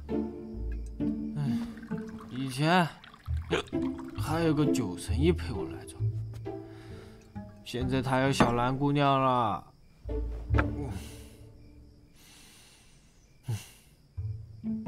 可怜我这个寡家孤人。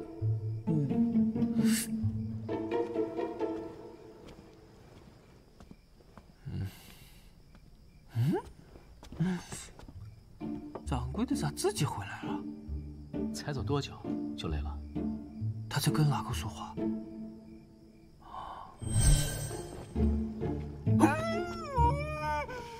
家才刚成年，刚刚河边那么多人，我被踩了好几脚呢。真拿你这个小妖精没办法，上来吧。走喽。似乎比初见你时重了些。哪有？你乱讲。重些好，有福气。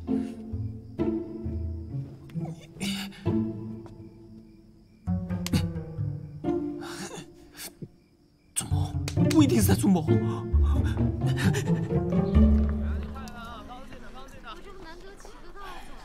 这以往找九神医看病，哎呀，都挂不上号。这如今好了，我这腰疼啊，都有半年了。这小蓝神医是什么来头？害得九神医都没法给我瞧病了。下一位。哎，你等下，这是我们女神医的号。下一位。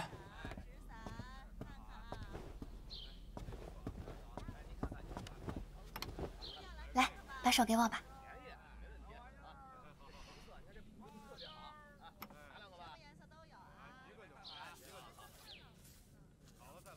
姑娘，你这个月可是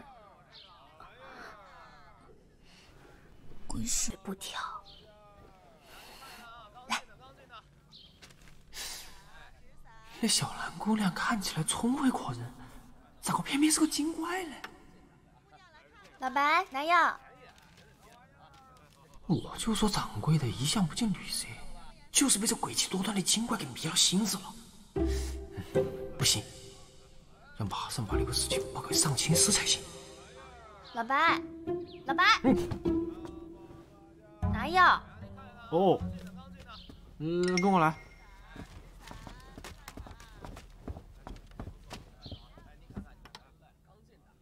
凡事还是不可过度操劳。哎，好的。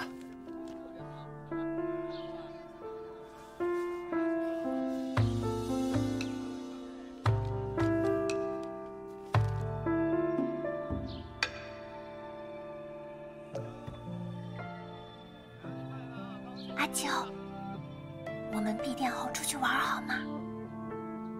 好啊。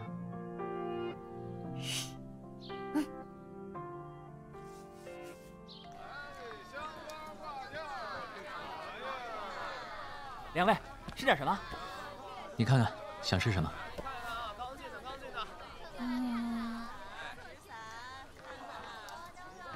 这样吧，这个菜单上的东西，你都给我上一份。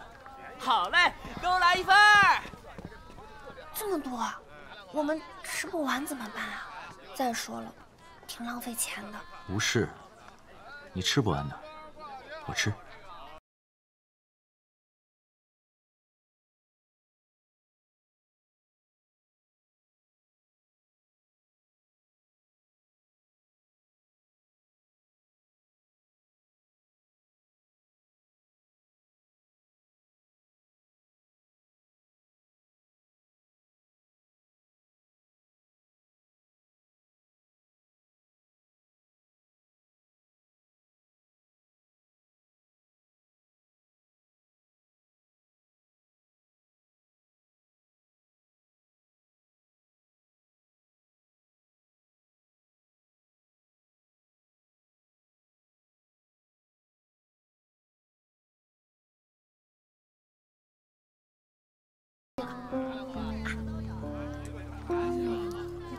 尝尝这个。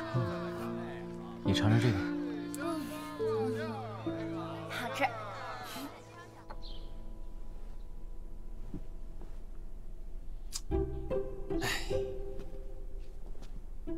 哎，老黄，我问你哈，你说他们有没有可能是一种跨越种族的真爱呢？那我去报案岂不是破坏了他们的好事？但我们掌柜的向来不近女色，偏偏遭一只精怪拿的。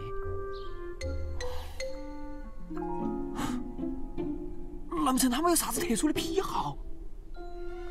不行不行，我不能看到掌柜的往火坑里头跳。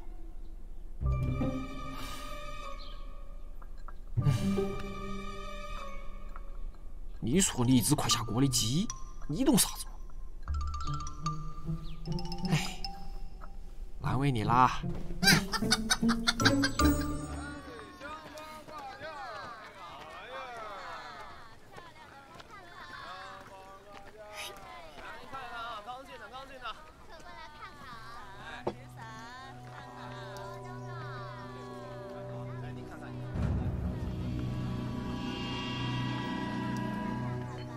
殿下，是否现在动手？还不确认他是否是精怪，不要轻举妄动。再说，九明也不是一个不明事理的人，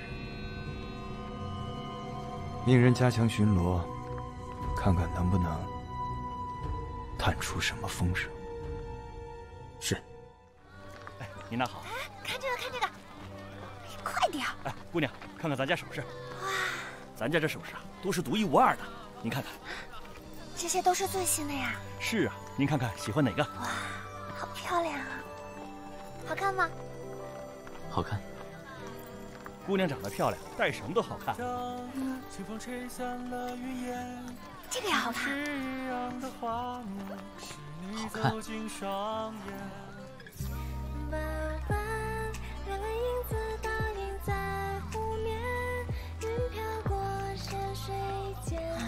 每个都说好看，怎么选呀？你这摊的东西，我全要。哎呦，行，公子，您对您夫人那是真好。那当然，我的夫人，我当然要准。是，您说的是。给我送到百草堂。好嘞，客官慢走啊。啊！你方才称我为夫人，到底作不作数？当然不作数。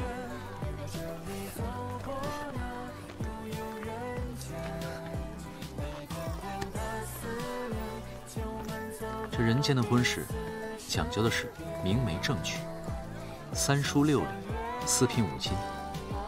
岂是我在人前那句戏言就能作数的？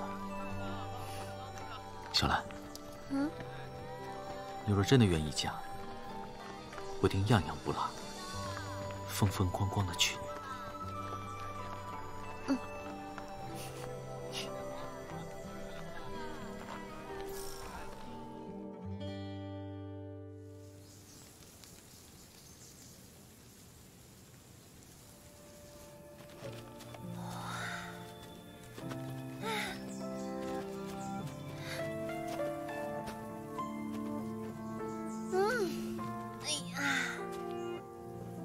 自从到了人间呀，还想念起山里的生活。我说你怎么大清晨非要跟我上山采药呢？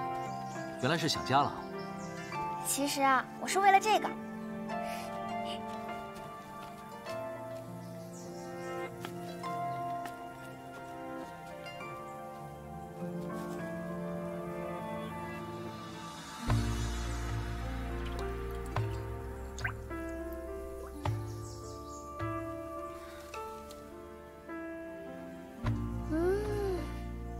自从下了山以后啊，这山间的晨露就好久都没喝过了，真是想念。你喜欢喝晨露啊？那当然了，这天光和晨露啊，对我们草药来说是最珍贵的养料。成人以后啊，早上就再也起不来了，就很久都没喝过了。我去那边看看。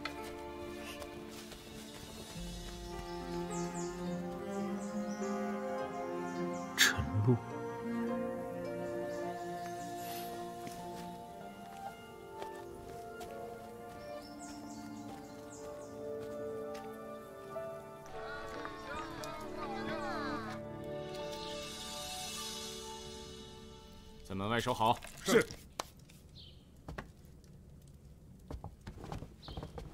哟，官爷。上清司例行巡查。哦，官爷。哦，好嘞。进来殿内可有异样？没有异常噻。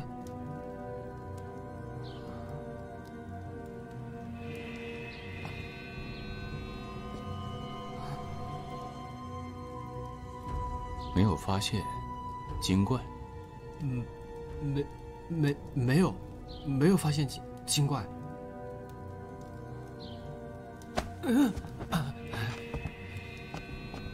哎，对了，九神医去哪儿了？哎，我家老母患病，还想找他开点药呢。哦，九神医啊，九神医他们一大早就去北冥山采油了。到现在还没回来。他们？哎呦，我也在等。嗯。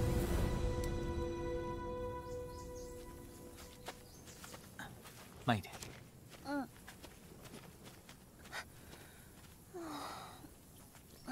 你累了？嗯。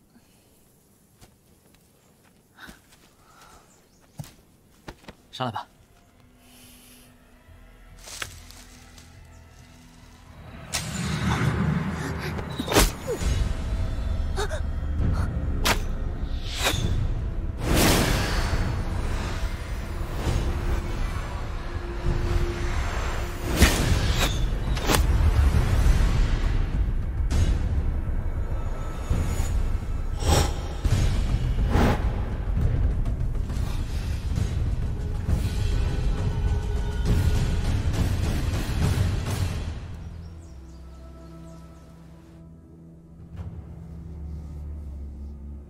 属下亲眼所见，那女子确实为精怪无疑。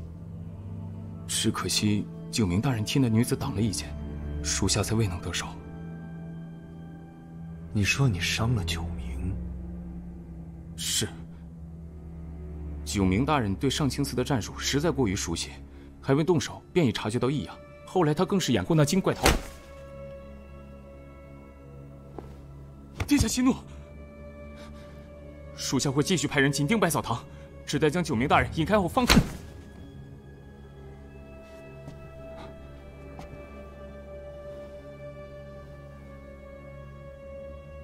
九明是精怪吗？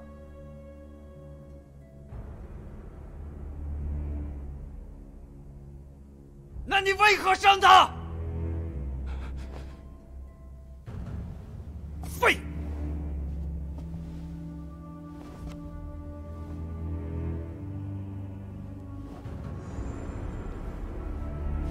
他伤势怎么样？他剑上无毒，应该不会伤及性命。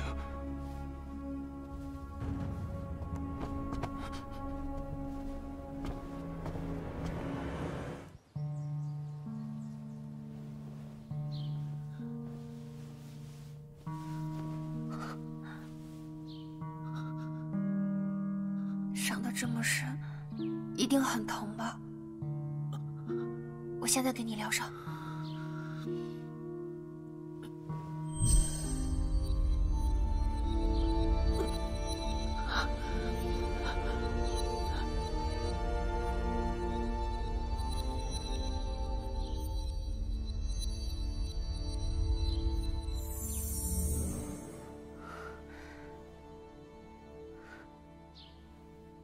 好点了吗？早就听说上清寺的手段卑鄙，没想到他们还搞偷袭，真是。幸好你反应快，不然肯定要被他们抓走了。哎，不对啊，你一个郎中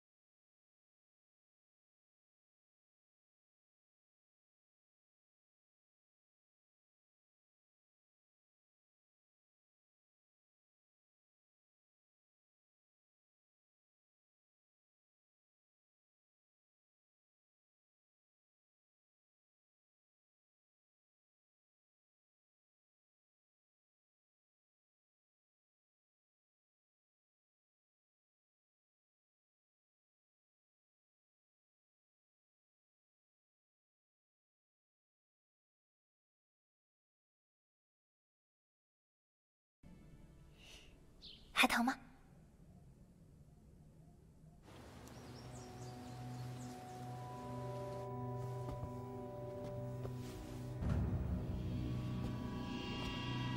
殿下，属下只是担心，若九明大人和那精怪合谋，恐对上清司不利。他们不会合谋的。九明性格隐忍，习惯了独当一面，定不会看自己心爱之人陷入险境。可那精怪留在北冥，始终是个祸害。殿下，您打算如何应对？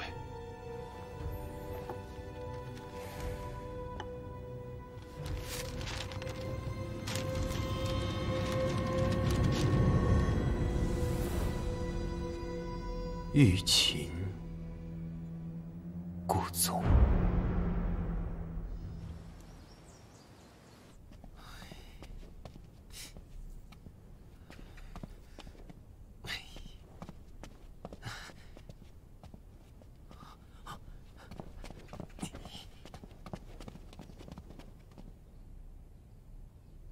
掌柜的，我晓得小兰就是精怪了。你看看他把你害成啥子样了？老白，你与我朝夕相处，发现小兰的身份是自然。不过既然如此，你更应该知道，她并非恶人。恶不恶人倒无所谓，关键他都不是人噻。我们平常老百姓是斗不过上清司的。要我说，趁现在还没出事，就赶紧把这个姑奶奶送走得了。这个，你咋画了一根草在膀子上？这是灵佩图文，我与他已结成灵佩，同死同伤，这便是印证。灵佩啊，他给你下蛊了。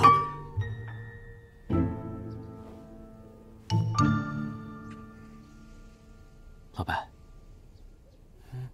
近日发生了许多事情，我心里总觉得不踏实。要不，我给你寻个东家，你尽快离开百草堂吧。掌柜的，你是赶我走？除了百草堂，我哪儿都不去。既然你认定了小兰姑娘，那我老白也是认定你的。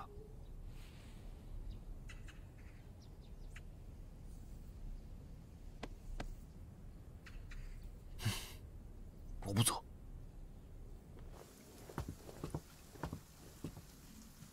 阿九，你回来啦！你醒了？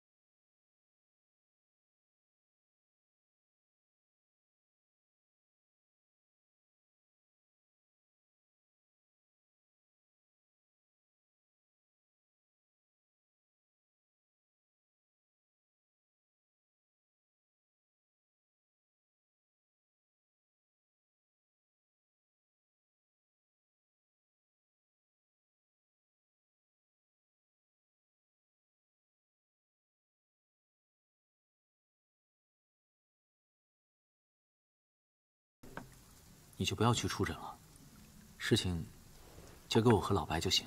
为什么呀？经过昨日之事，我觉得上清司很有可能循着踪迹找到百草堂。你若这时候抛头露面，我实在是放心不下。北冥山本来就是精怪的地盘，上清司不可能轻易踏入，除非他们是冲着草药寨去的。难道他们有了破除结界的办法？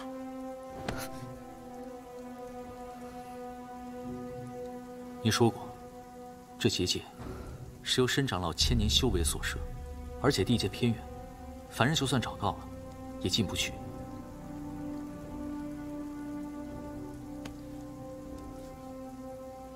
不会有事的。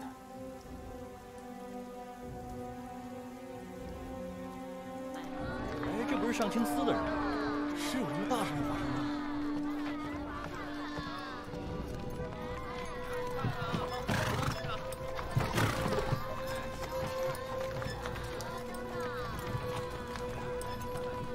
听说上清司今日在北冥山大获全胜，那杀草药寨的精怪啊，全被一网打尽了。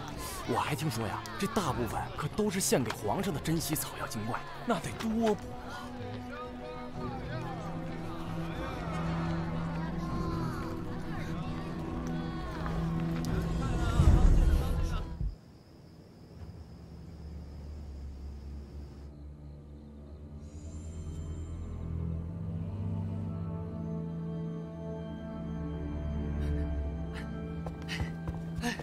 掌柜了，老白，掌柜了，问到了，说是在10时左右就看到上清司的人上山了。上山的时候拖着个老箱，在太阳落山前就下山了，没看到有人死伤。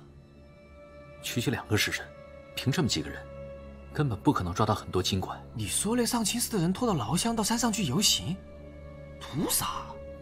从北冥山到上清司，最近的是走西边，可是他们却偏偏绕到了百草堂门外走了一圈。 明显就是故意做给我们看的。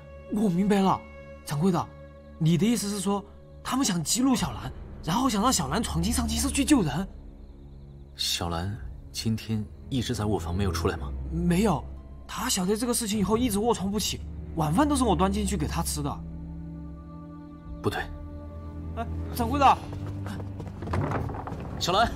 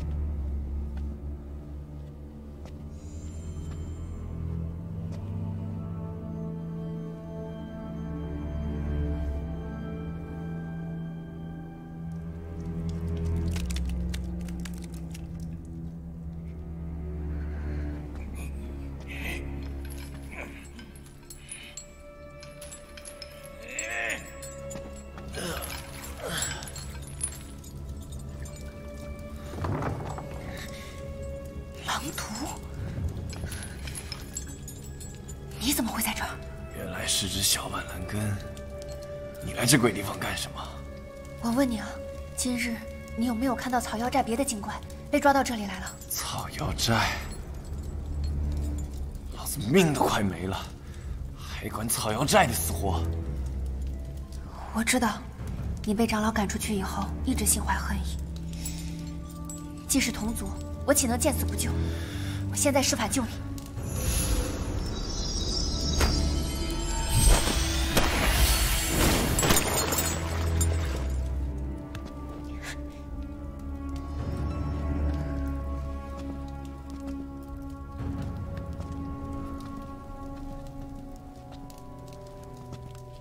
板蓝根，我欠你一次，老子记住了。你今日就没有在这里见到别的草药精怪吗？那你又是怎么被抓进来的？也就是老子倒霉，贪了点小财，落了他们的陷阱。要是再让我见到那个九明，我一定把他生吞活剥了。别让他们跑了！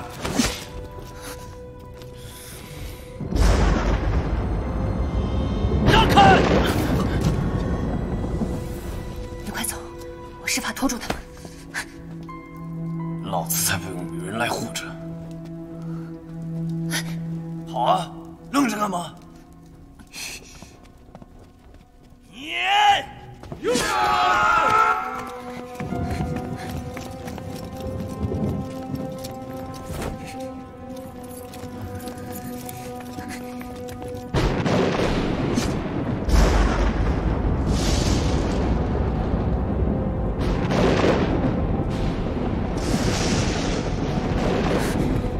小兰姑娘，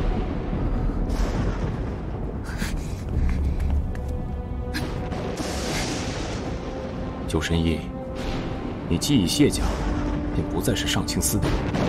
看在往日的交情上，不要逼我动手。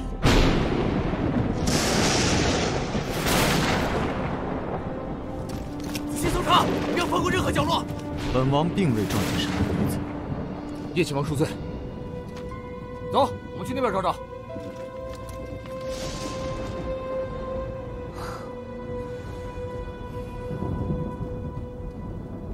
你是亲王，皇上的弟弟。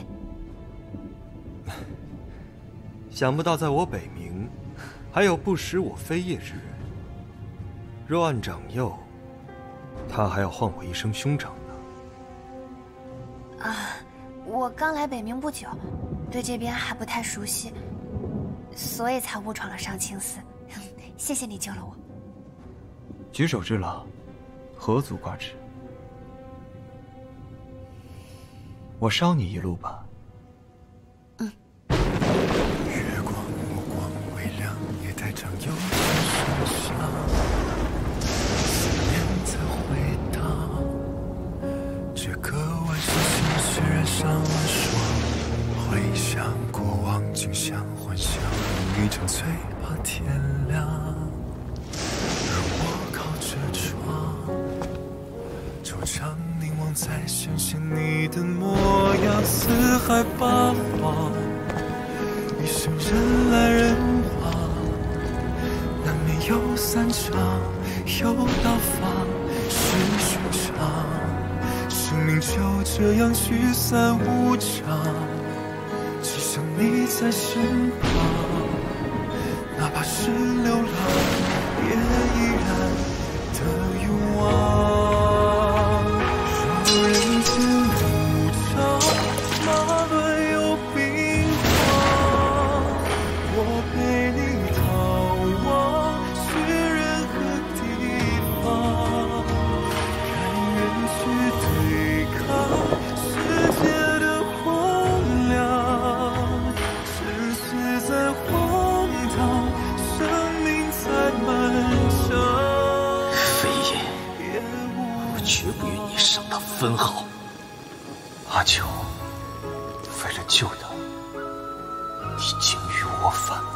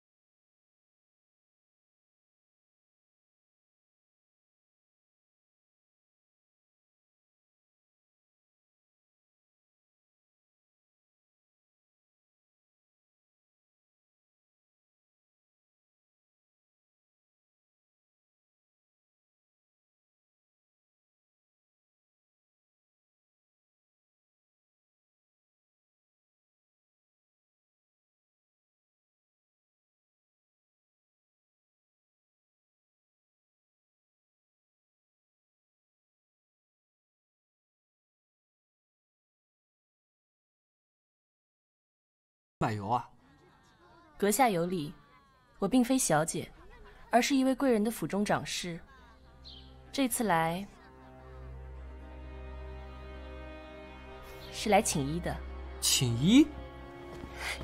那你是想请小兰神医还是阿九神医啊？家中女眷突发高热，卧床不起，听闻小兰神医专治此症，不知可否方便到府上一看？请我啊？哎，老白，快，把我箱子拿出来。哎，要得，小兰神医啊，今天刚好。没空。没空？可我看这儿并无患者。在下阿九，见过长侍。九神医，久仰大名。小兰姑娘，资历尚浅，医术不精，恐怕难当大人。不如就由我亲自入府为其诊治，如何？可家中患者是名年轻女眷，九神医身为男子，怕是多有不便。你在干嘛呀？我们不是说好了，女子都交由我来诊治吗？其他女子可以，这次不行。为什么？我说不行就不行。好吧。医者仁心，无关性别，还是别耽误了时辰，误了病情。九神医，这边请。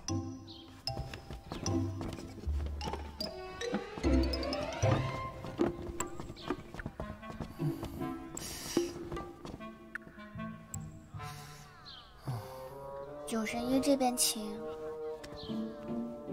九神医这边请。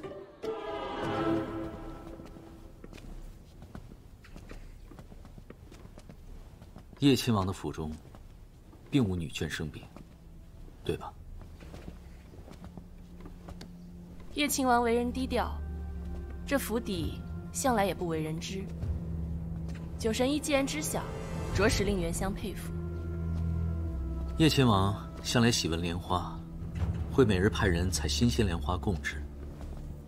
这北冥城独一无二，你身上便是这香。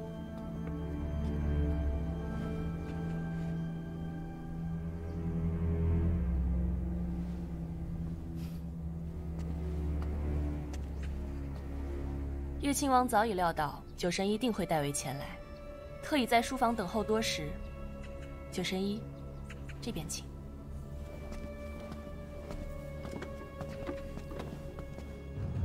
百草堂请医，是为了印证小兰的身份。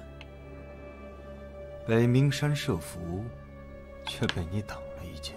上清司一局，是欲擒故纵。你呀，利刃相对，够狠。这下一子要下在何处，还请叶亲王明示。当年我把你带回府上的时候，你不过束发之年。那时我就让你唤我做叶兄，不必喊我叶亲王。这么多年过去了，你反倒忘了。叶亲王当年的知遇之恩，阿九永志不忘。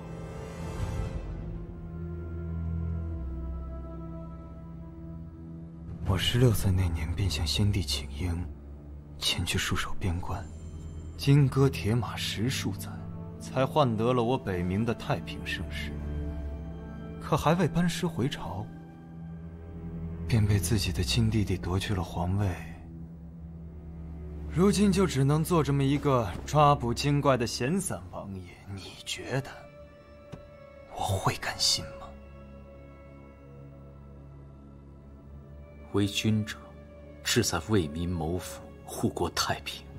凡能做到以上，不论地位高低，百姓皆敬之。好，你说得好。可当今皇帝昏庸无度，不理朝政，只一心痴迷于长寿之道。多年来，我上清司所捕精怪皆被炼丹献生，百姓民不聊生，朝局动荡。这些我都看在眼里，心有愤恨，却无能为力。我上清司虽然兵力不多，但皆为精锐。你我二人若能联手，再加之精怪之艺术，借势起兵，定能夺得这天下。到时我就颁布诏书，与天下精怪和平共处，你与小兰姑娘也就能双宿双飞了。非也，你若真心系百姓，怜惜无辜，不至于将我蒙骗至今。叶亲王今夜心不得珍惜精怪，还得请丹师尽快炼化才好。啊，好啊，快带老夫前去一看。纵使皇上痴迷炼丹，你又何尝不是在助纣为虐？还有李氏夫妇一案，我已全情知晓，就是你派人所杀。上清司所谓抓捕精怪、为民除害，其实都是为了你的一己私欲。多年来，你假造凶案，谋害精怪，滥杀了多少无辜？你满嘴仁义道德，所行却残暴至极。这一次，我不会信你了。九明，你年少时曾对我说过，我是你在这个世界上唯一的亲人。于我而言，你又何尝不是？你现在回头，我恕你无罪。叶亲王，道不同，不相为谋。阿九告辞。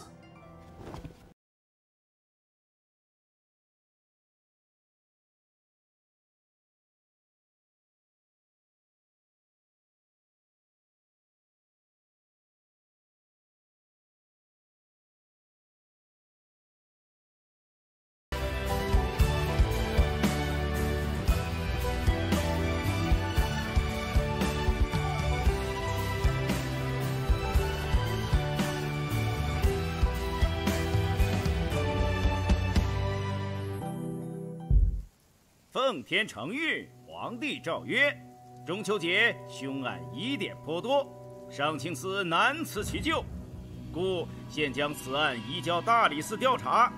期间，上清司需配合办案，暂时封闭。钦此。叶亲王，圣上有令，凶案不明，还请您暂避府上，无诏不得出行。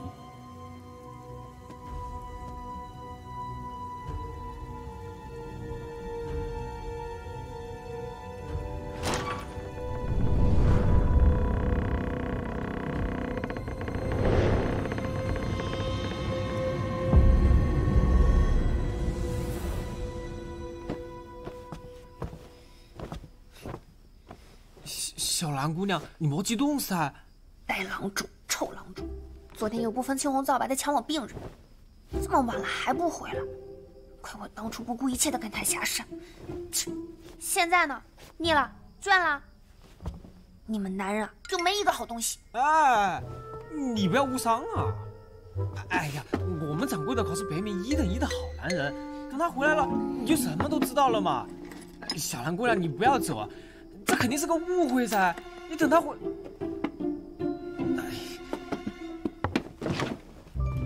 小兰姑娘，小兰姑娘，小兰姐姐，我奶奶摔倒了，求你快去看看她吧。宁儿，你先别急啊，姐姐现在就随你去。小兰姐姐，快点儿！小兰姐姐往这边走。不对啊，宁儿，我怎么记得你家好像不是这个方向啊？哎，你去哪里呀？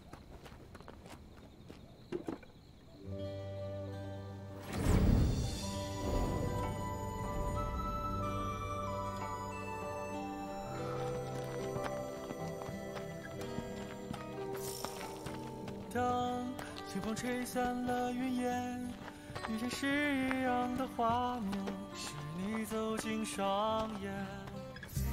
弯弯两个影子倒映在湖面。小兰，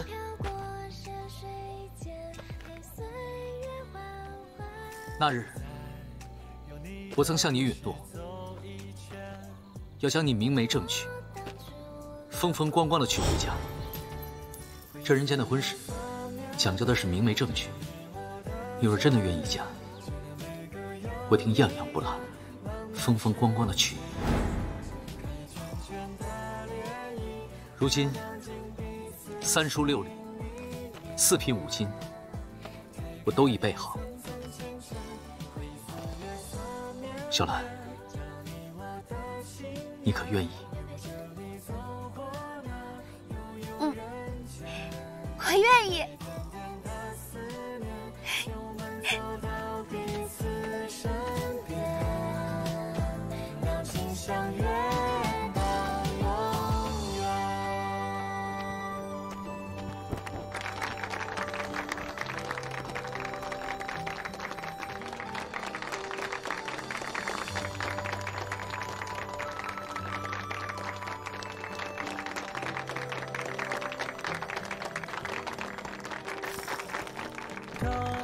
清风吹散了云烟，遇见诗样的画面，是你走进双眼。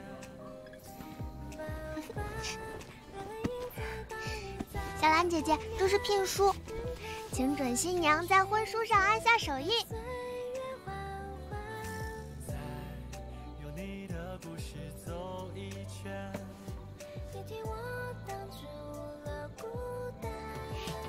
婚约已定，接下来应该是男方送上聘礼啦。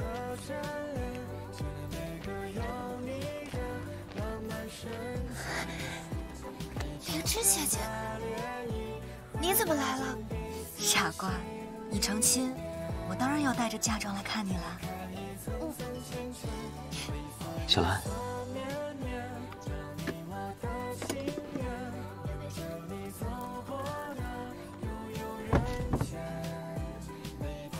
除了5金，这是我全部的家当。从今天起，我的一切，包括我，都是你的。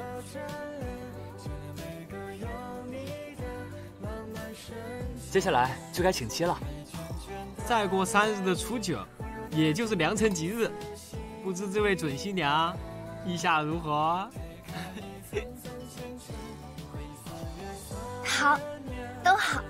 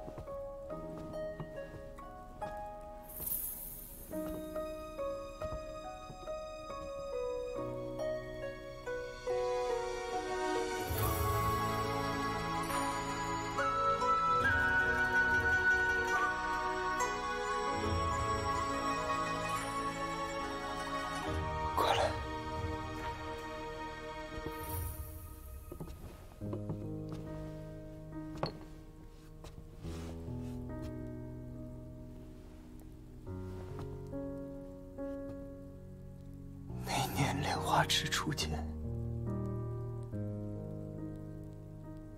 他穿的就是这身衣裳。本王只匆匆瞥他一眼，便知何为出淤泥而不染，濯清涟而不要。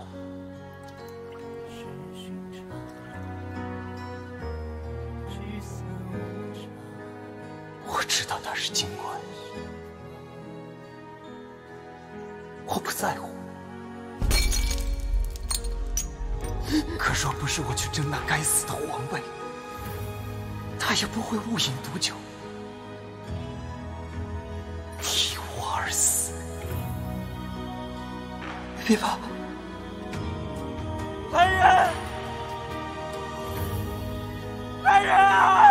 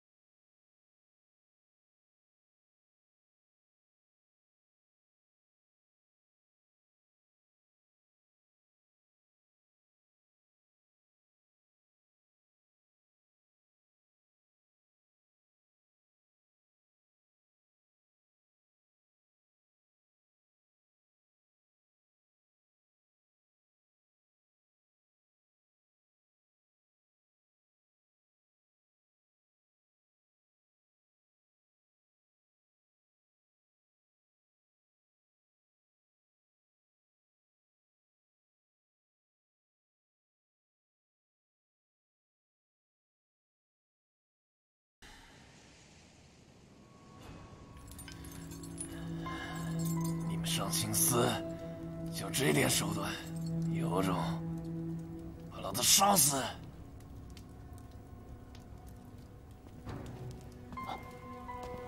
叶亲王，这精怪还是不肯交出草药斋的位置，要不要直接放火烧死他？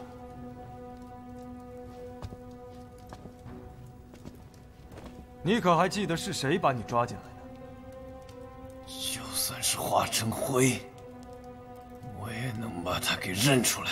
好，给你一个机会，去报仇，不要让本王失望。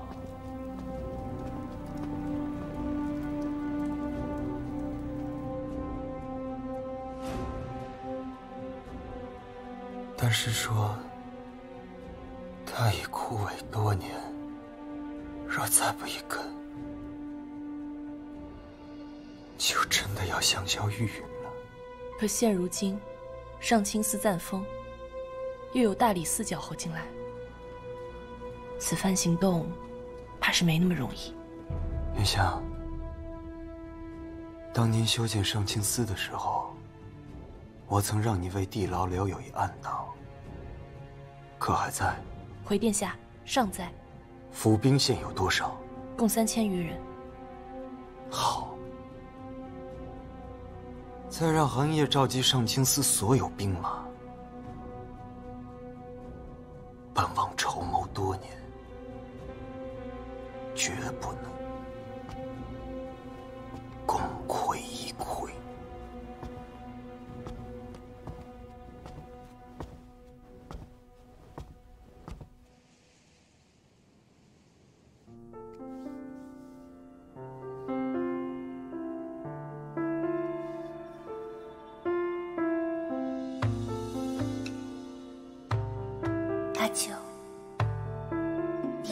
你娶一个精怪为妻子吗？你会后悔吗？此生所愿，此生无悔。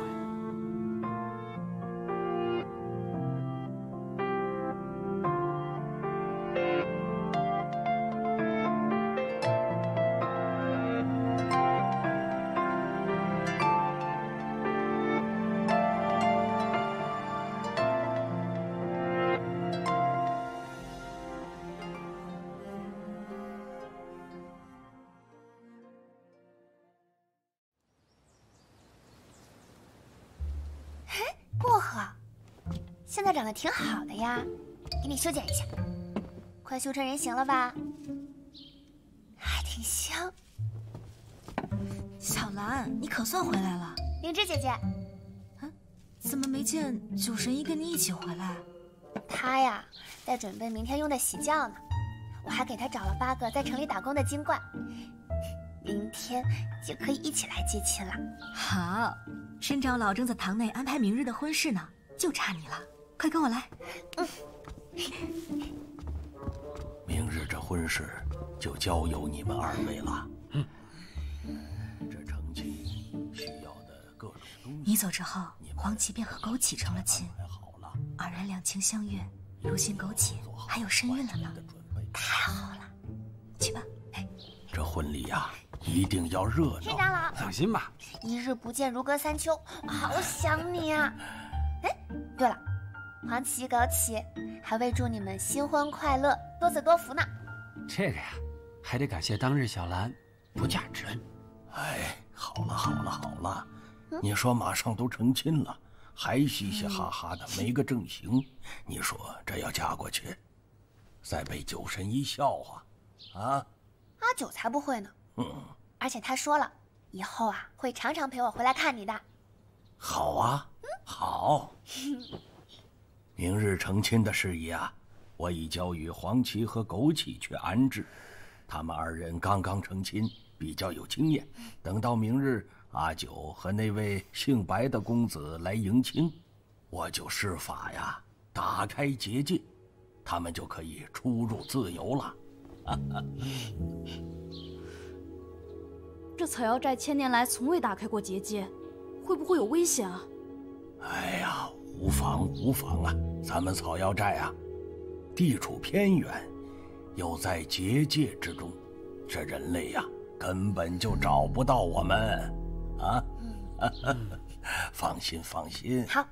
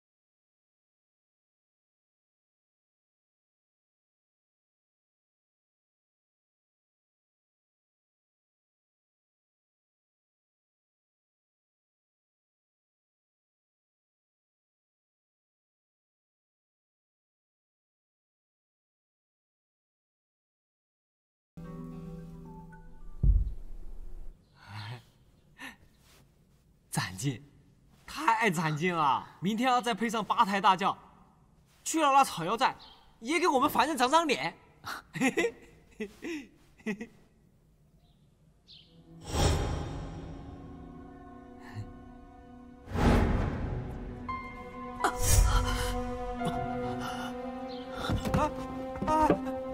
掌柜的，你咋了？是不是老毛病又犯了？无妨。我去厨房给你搞点鸡汤补身子。明天这种大喜日子，千万别出了任何差池啊！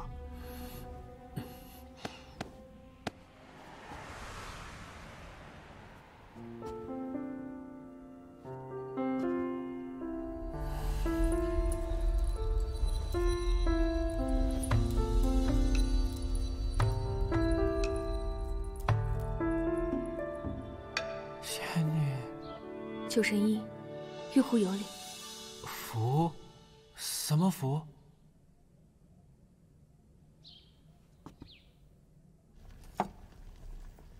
我北冥居然有如此清新脱俗的女子，我竟然还不晓得。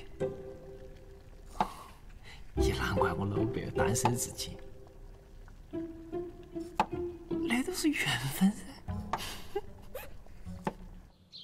为何我总是觉得你像我的一位故人，但我却没有一点记忆？很久以前，我曾是您店内一盏玉壶，幸得您点化才修为人形。此次冒险前来，只是为了劝你，不要成亲。你刚才是说不能成亲，为何？因为你所梦到的血魂，并非虚幻，而是你的前世。前世？你是说前世我也和小兰成亲了？可为何我在梦中见到她气息奄奄？前世今生自有因果，你和她身份不同，跨越种族的结合，恐难善果。那灵芝和梦之也是一个精怪，一个凡人，为何他们就可得？你并非凡人，今世恐怕你也难逃此劫。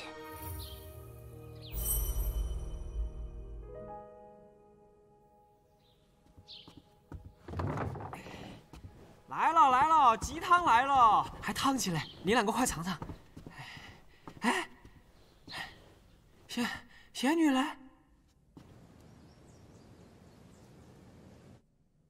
灵芝姐姐，哎，你看这个，好看吗？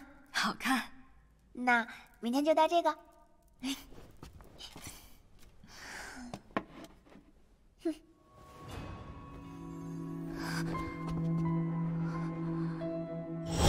九明大人，把灵芝带走。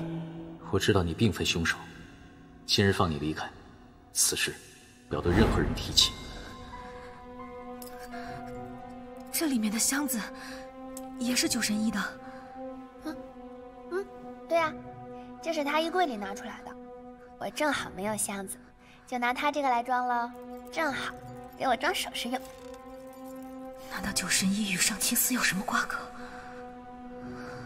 不会的，九神医医者仁心，又对小兰情深意重，他不可能是上清寺的人。大婚当前，还是不要节外生枝了。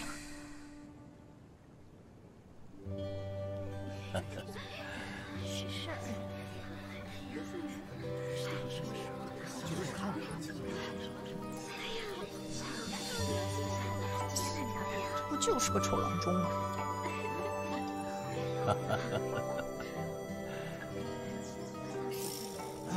当清风吹散了云烟，来了，市长老，把金店打开吧。你走进双眼，弯弯两个影子倒映在湖面，你飘过山水间，陪岁月缓缓。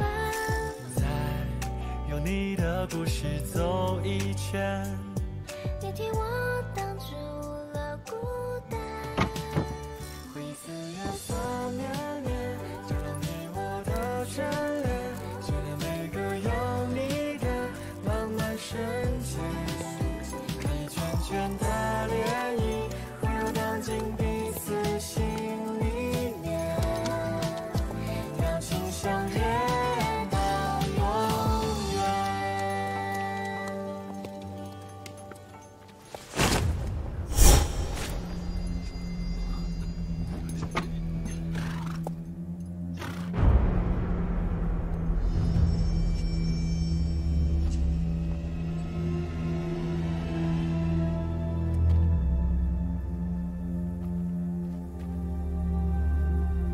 狼毒，九明大人，好久不见。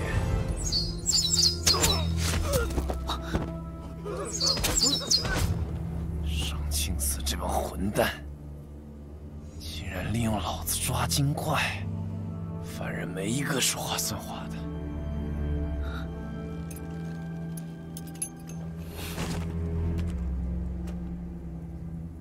狼毒，你既已逃离上清寺，现在收手，我放你归山。放你娘个头！上回暗算老子，这个仇我一定要报！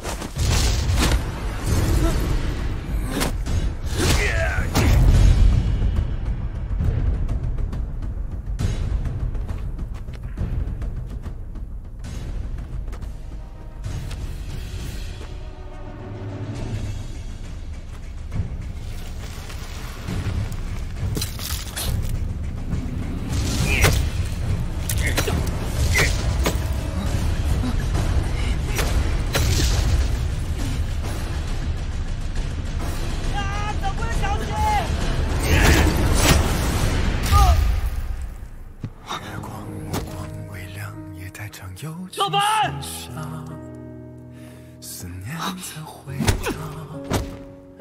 这个晚上，心事染上了霜。回想过往，惊醒幻想，梦已沉醉，怕天亮。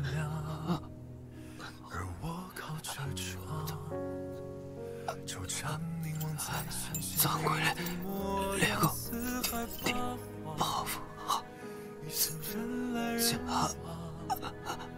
难免有散场，有到访，是寻常。生命就这样聚散无常，只想你在身旁，哪怕是流浪，也依然的望。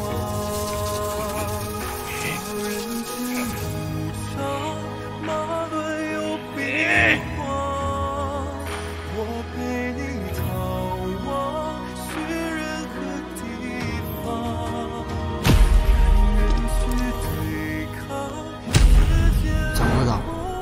除了百草堂，我哪儿都不去。既然你认定了小兰姑娘，那我老辈也是认定你的。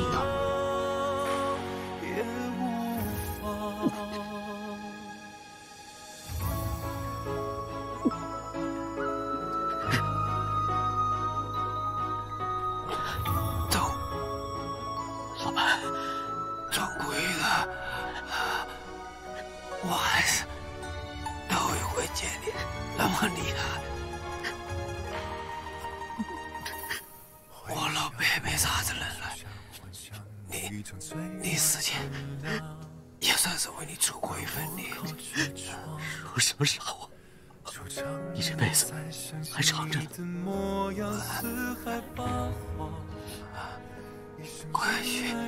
快去接小兰姑娘，老板，快接！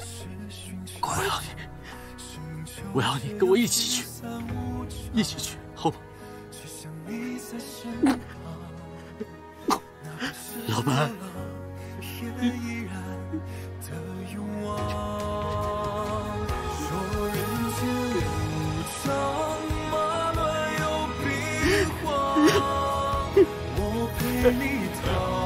反抗你！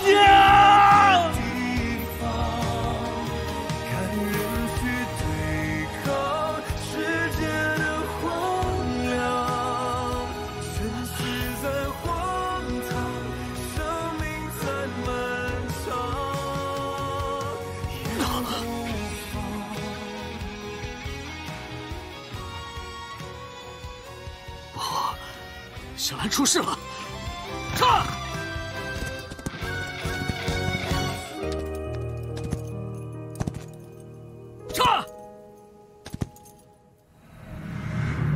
有名大人，狼图，上回暗算老子，这个仇一定要报！小心！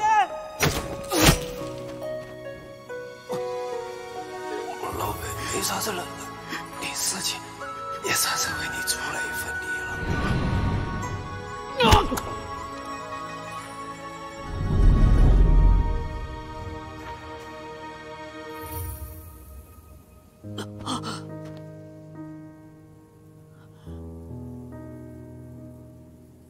不好，小兰出事了！踏！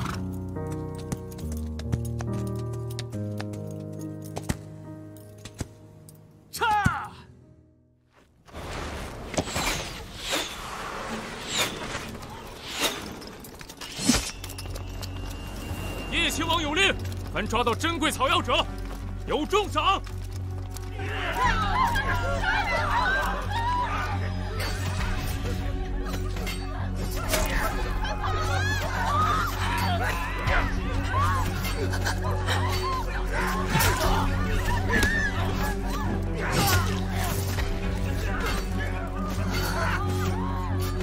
杀我族人，要你狗命！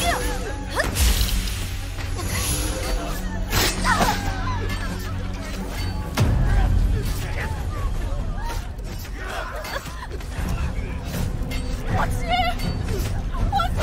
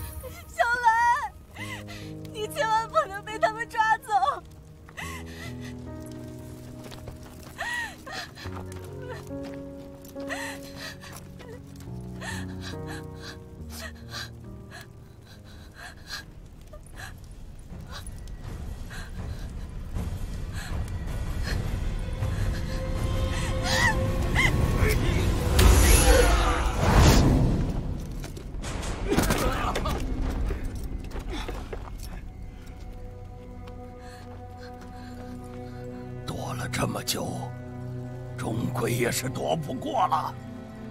那是千年人参，抓到者赏黄金100两。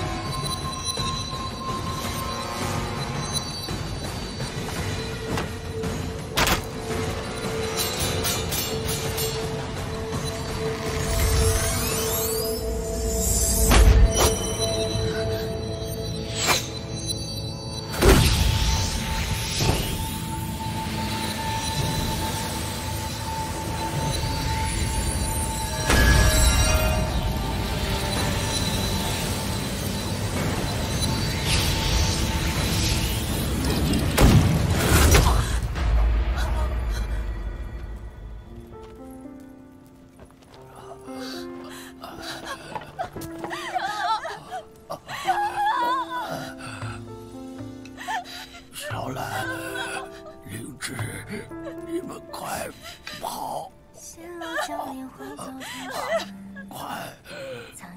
快跑！冥冥中灵配结成，比劫难与你生死与共。昨夜星辰落入目中，此刻只能回忆相赠。恍如梦人去无踪，深情太沉重，谁又能读懂？我不敢回遇这红尘九龙，可谁又能逃过宿命不轮回附庸？若是故地重逢，不为谁动容，只借一剑东风，揽入怀中。我不敢回遇这红尘九龙，身后落雪绕过半水，如今无霓虹。前世看风微蝶飞过你北风，不过平生一场梦。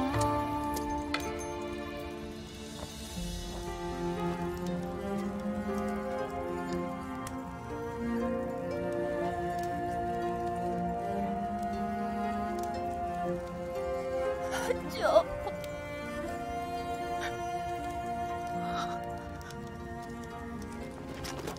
参见九明大人。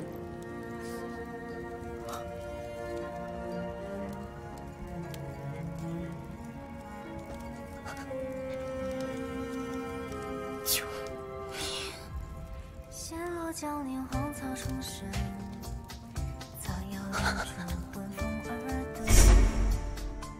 冥冥中灵知道我是谁吗？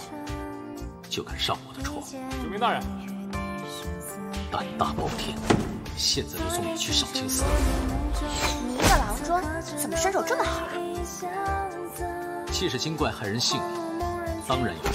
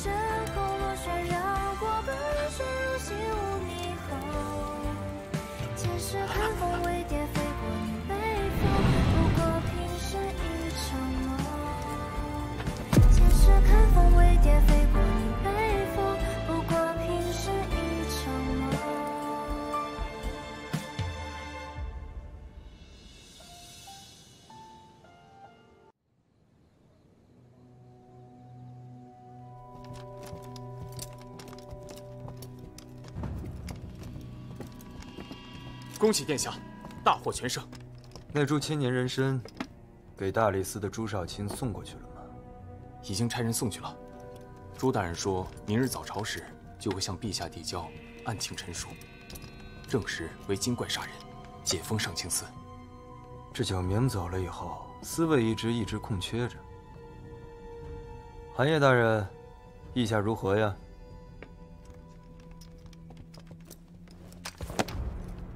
谢殿下，属下在所不辞，愿效犬马之劳。那株板蓝根精怪现在何处啊？哦，他尚被关在地牢里。说来也怪，其他精怪都是浴火还刑，就连那千年人参也挡不住殿下的夺魂剑，可唯独这株板蓝根竟然不怕火。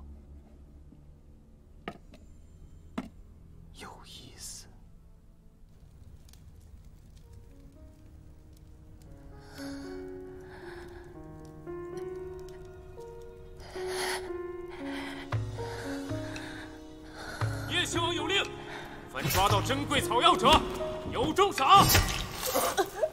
皇帝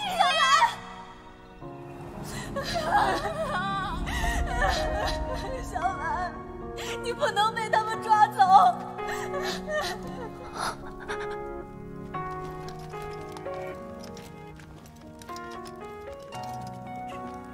烧，直到把它烧出原形为止。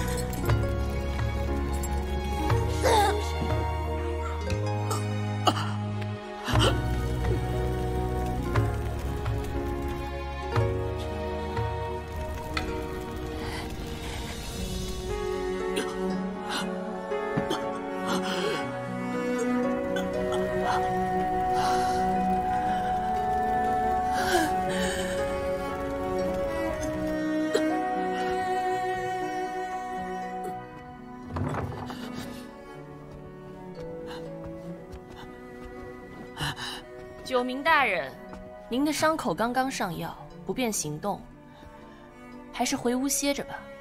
小兰呢？你们把小兰怎么样了？飞叶呢？我要见飞叶！叶亲王此时正在上清司处理事务，特地嘱咐奴婢好生照看您，并让奴婢代为转达一句话：弃暗投明，既往不咎。把飞叶叫过来！你把飞叶叫过来！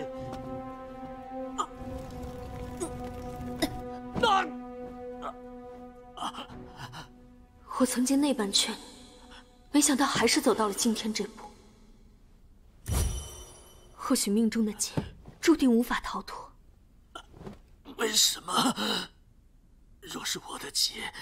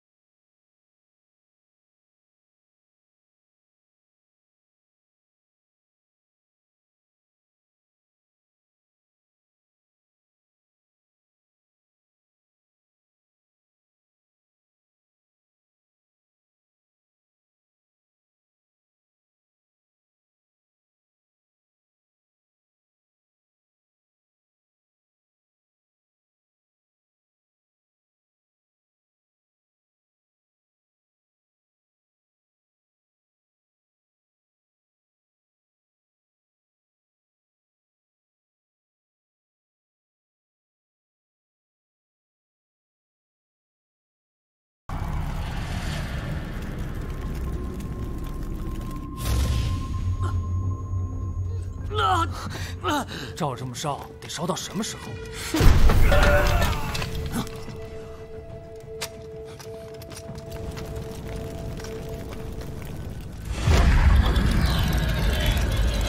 快去禀告叶亲王。是。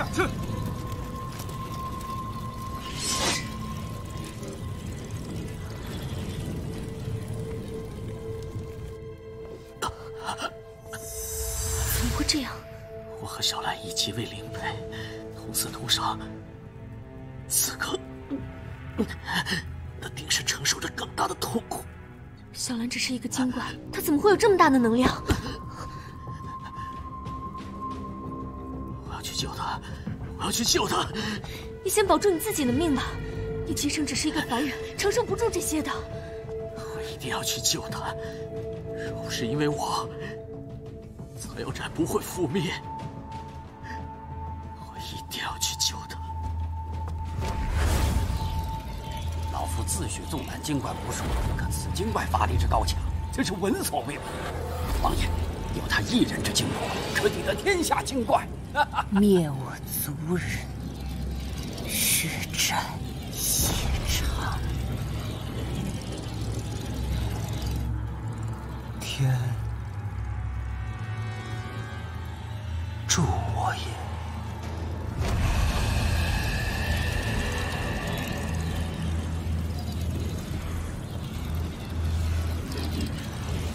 这不可能，小兰只是一个精怪，她怎么会有魅主的法力？兄弟！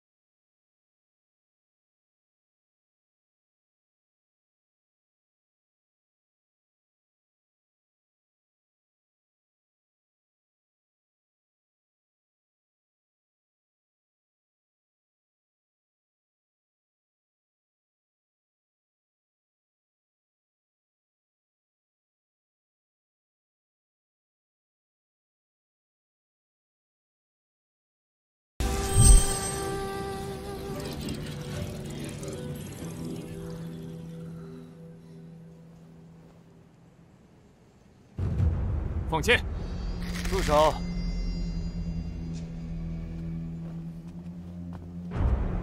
殿下，危险啊！小兰姑娘，我们谈谈，如何？你的族人没有死，我可以助你救出他们。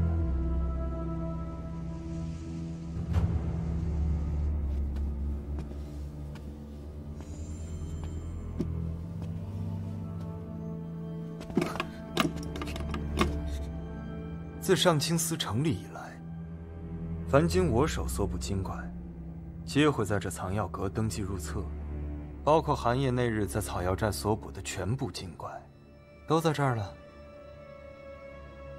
你为什么要这么做？我曾对你说过，我是皇帝的亲哥哥，你却从来都不好奇，为什么登上皇位的是他，而不是我。你想夺位？我需要你助我一臂之力。事成以后，我自会放他们走。你知道，我现在就能杀了你，放他们出来。小兰姑娘当然有这个本事了。可即便是你杀了我，还会有下一个人来接管上清司。只要凡人一日与精怪为敌，草药寨便一日不得安生。可若是我登上了皇位，我便可昭告天下，让百姓与精怪和平共处。这不也是你想要的吗？为表诚意，我现将这藏药阁的钥匙交付于你，任你处置。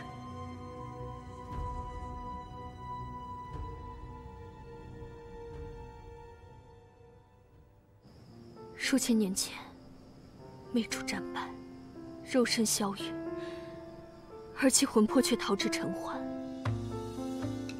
在转世之中寻找重生的机会。如今看来，小兰便是魅主的转世。所以，他才说他六根不全，独缺肉身。小兰眼中的三火真纹，就是魅主重生之兆。本该是一介凡人的兰真，却因魅主之魂，转世为精怪。就地接旨。见魅主在精怪体内重现，为保三界太平，本尊先恢复你的神力，手刃其魂，以度今世之劫。如此便可罪孽全消，重归苍穹。斩情剑由苍穹之巅的圣火铸炼千年而成，可斩绝七情，灭魂释魄。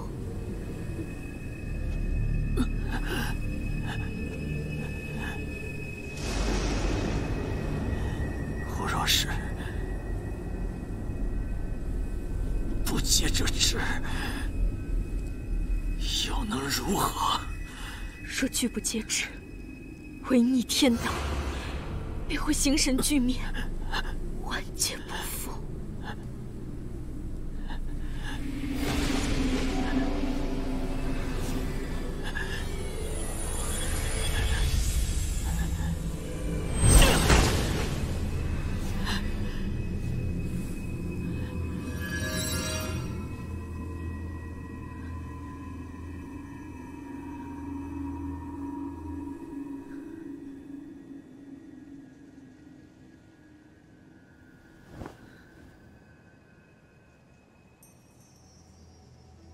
救命！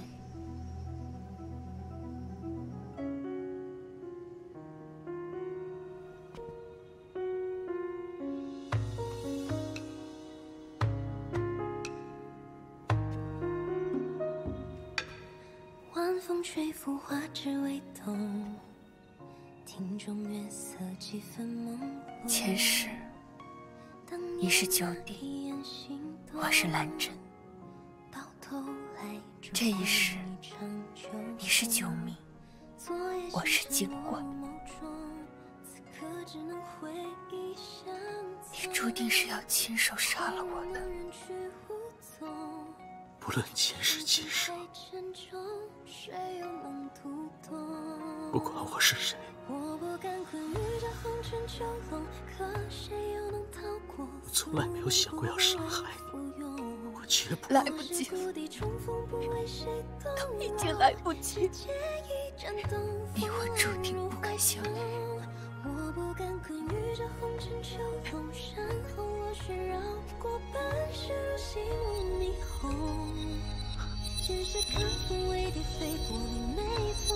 你我往后生死无关，再无瓜葛。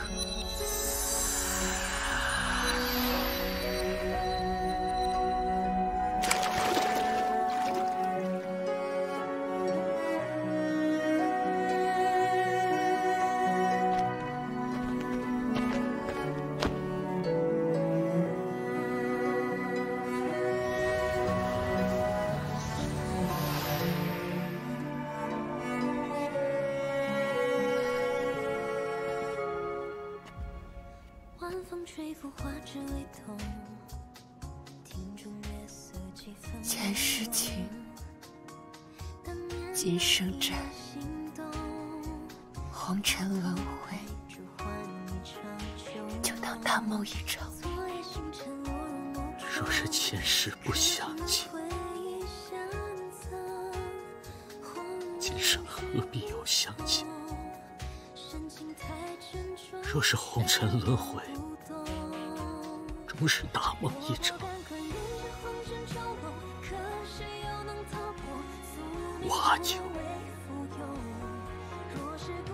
愿与小兰长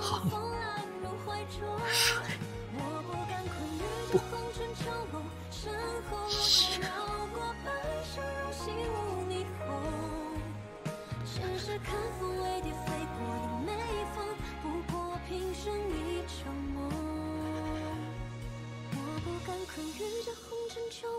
不要再来找我，否则我一定会杀了你。只借一盏灯，风来入怀中。我不敢困于这红尘囚笼，身后落雪绕过半生如戏无霓虹。前世看风微蝶飞过的每风，不过平生一场梦。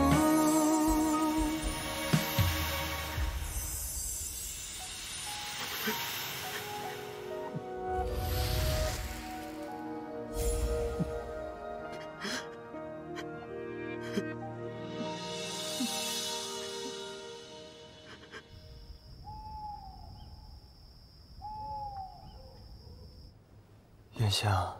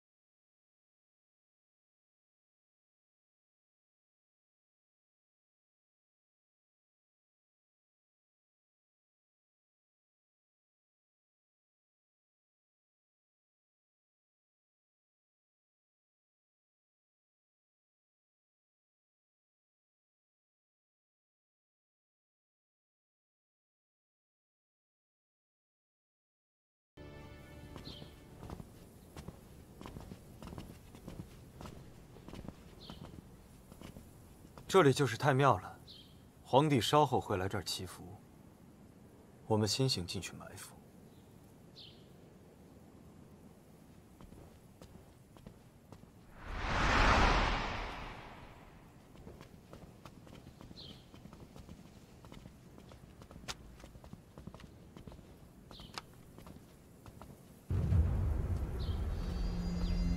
既然是祭祀，为何这里不见牌位？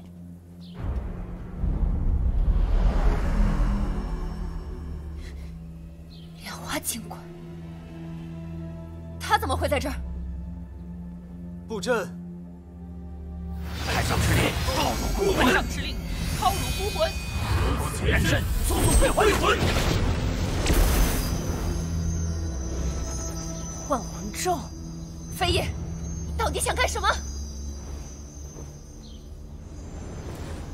以你的精魄滋养莲儿的根源，以元香的身躯承载莲儿的灵物。如此一来，我就能换回我的莲儿了。你杀遍精怪，就为了换他性命？我杀遍天下精怪，取出精魄，就是为了再见到他一眼。可我从未成功过。如今天助我也，我遇到了你，我只需要你一人的精魄即可。这么多年了，今日我终于可以再看到他了。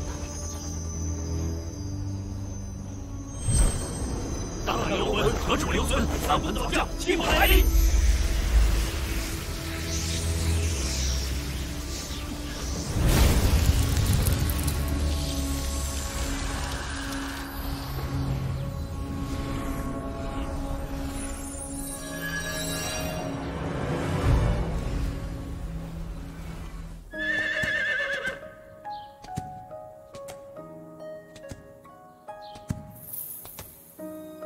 小兰姑娘体内的魅主之魂正在苏醒，3界恐有大难。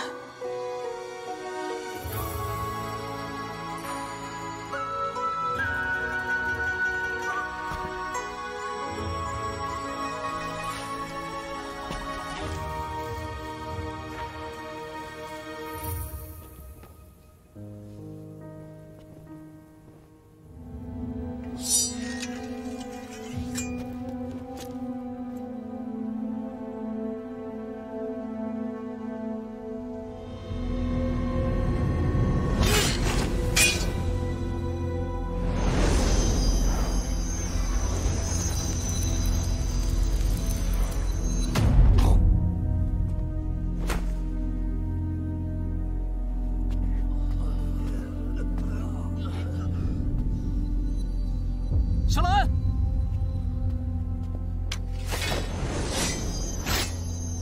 救命！你我兄弟一场，我给过你机会，如今即便是让我杀了你，我也要复活我的莲儿。飞爷，我不会让你伤害小兰的。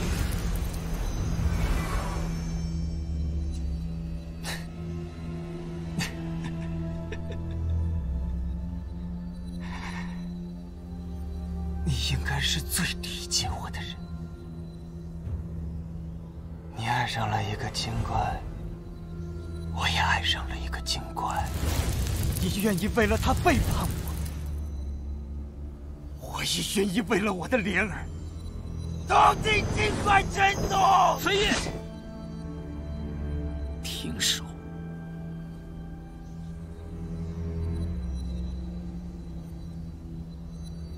除非从我的尸首上踏过去。哼！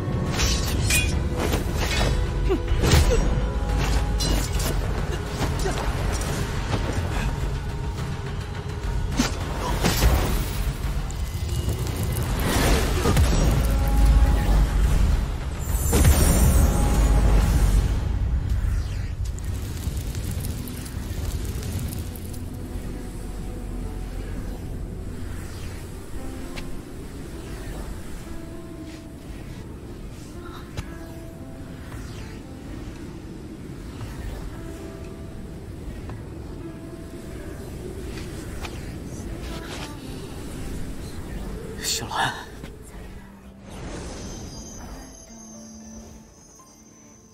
九弟竟然能够抵挡魅主之力的侵蚀，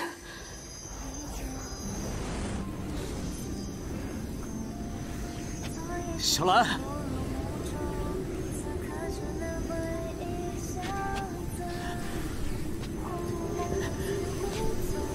小兰，你快醒醒！小兰，我是呆郎柱，我是阿九，你看看我，你看看我，看看我。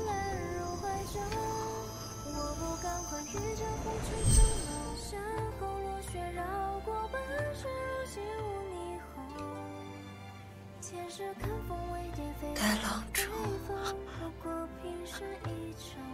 我都那样说了，你为什么还要来救我？我说过，拼尽性命，我也会保护你。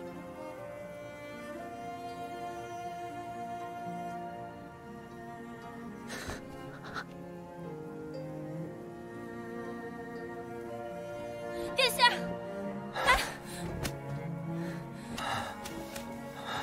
殿下，莲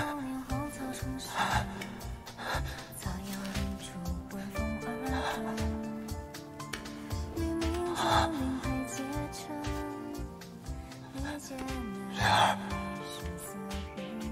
不怕，不怕，莲儿，莲儿，莲儿，不怕，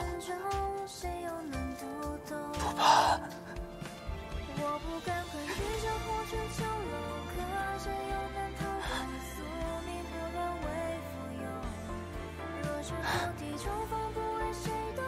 小兰姑娘，你法术高强，求求你，救救他！求求你，救救他！求求你，救救！你杀遍京官，为换莲花之命。但你可知道，他的根络早已腐烂入魂。即使你布下这阵法，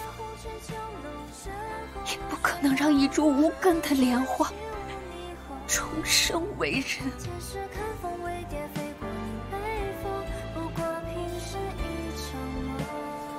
都怪你们，都怪你们！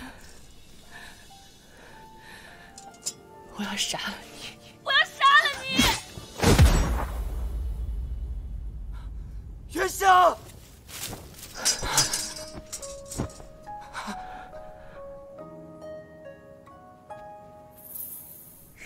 月香，殿下，是元宵无能，换不回你的莲儿。对不起。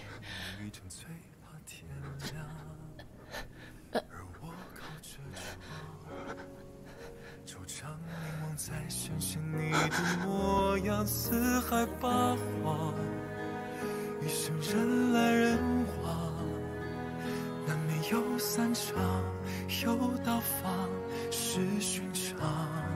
生命就这样聚散无常，只剩你在身旁，哪怕是流浪，也依然的勇往。何处留存？马轮有兵荒，我陪你逃亡，去任何地方，甘愿去对抗世界的荒凉。尘世再荒唐，生命再漫长，依然不曾忘。你手心滚烫，带着我去闯那世界战场，怎么样？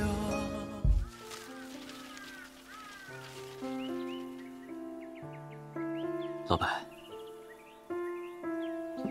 这是你生前最爱偷喝的酒，我给你满上。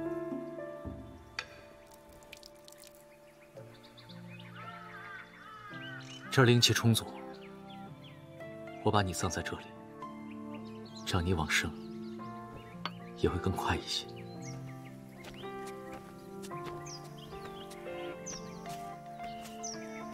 九神医，九明一事，我已同小兰说清。他知道你从未亲手杀害过任何精怪，也知道上次是你救的我，这回也多亏了你，草药寨才能换回一线生机。只是，九神医，我不得不问你一句：你与小兰的婚事是否还作数？当然，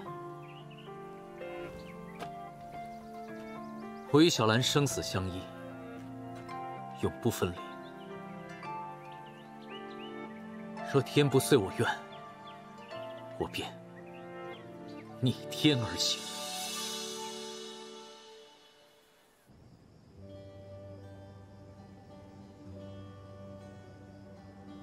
此生契阔，永世不离。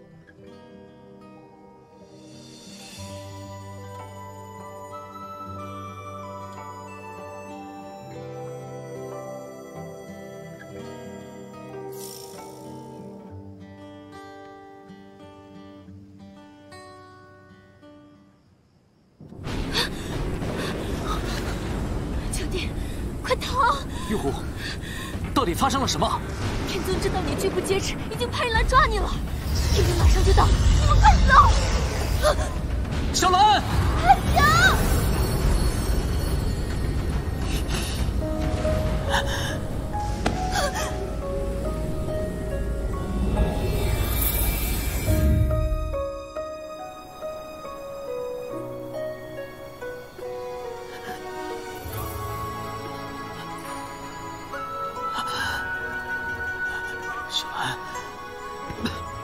小兰，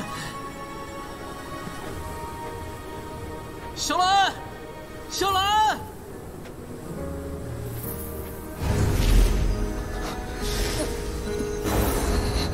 小兰，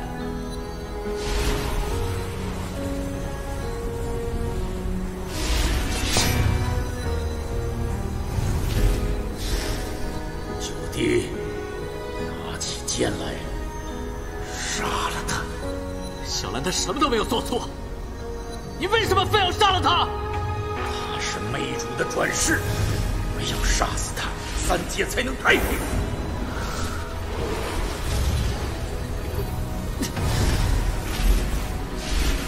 九弟，快拿起剑来！不，我绝对不会伤害小兰。九弟。魅主本该跟着兰真魂飞魄散，是你擅自降下仙路，才让魅主转世成精怪。如今只有你能除掉他，难道你要弃三界众生于不顾吗？前世是你杀死了他，是又怎样？他不过一介凡人，命若浮尘，死又何惜？九弟，不要一错再错。你是苍穹的神仙，你必须守护三界太平。残害无辜，诛杀异族，这就是你所谓的三界太平？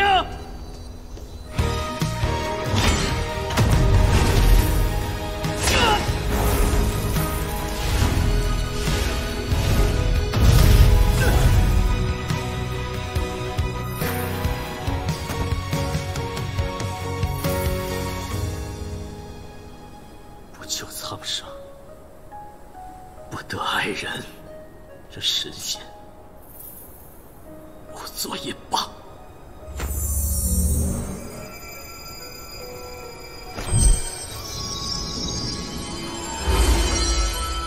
九弟，你在做什么？如果是这世间唯一能伤他之人，那便以我之命还他永世安宁。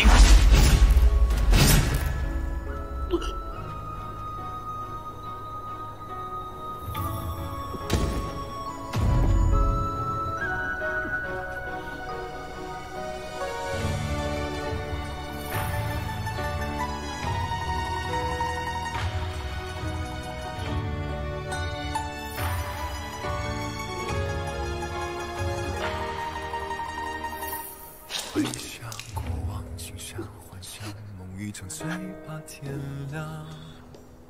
而我靠着窗，常年在想象你的模样，四海八荒，一生人来人往，难免有散场，有到访，是寻常，生命就这样聚散无常。只想你在身旁，哪怕是流浪，也依然的勇往。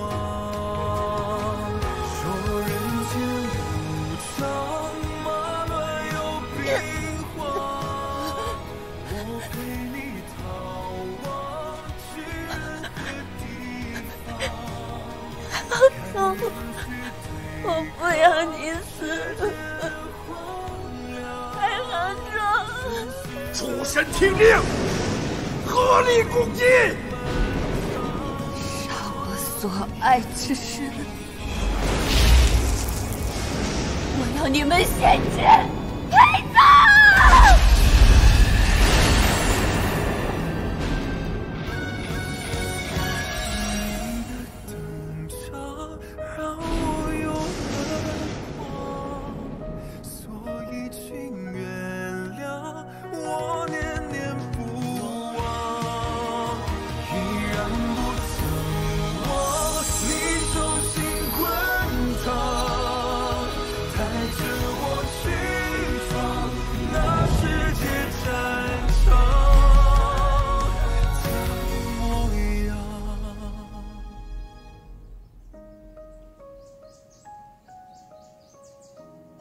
娘，那后来呢？后来魅主神魂自此消散，天尊放他们二人回到了城环，做回了凡人。那他们怎么不去做神仙了呢？好了，当神仙有什么好的？还是一家三口在一起最重要，对不对？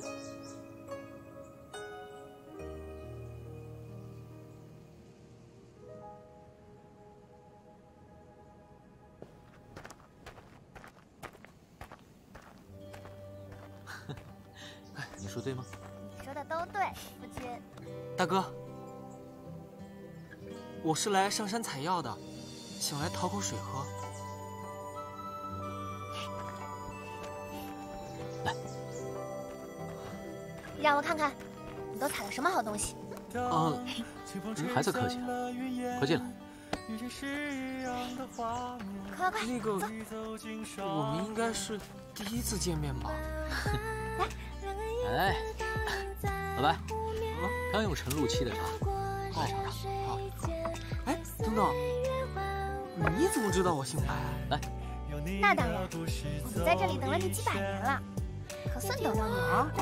可是小生今年不过18呀，女儿真可爱啊！来，小朋友，有抱抱。圈圈的涟漪，不忘记彼此心。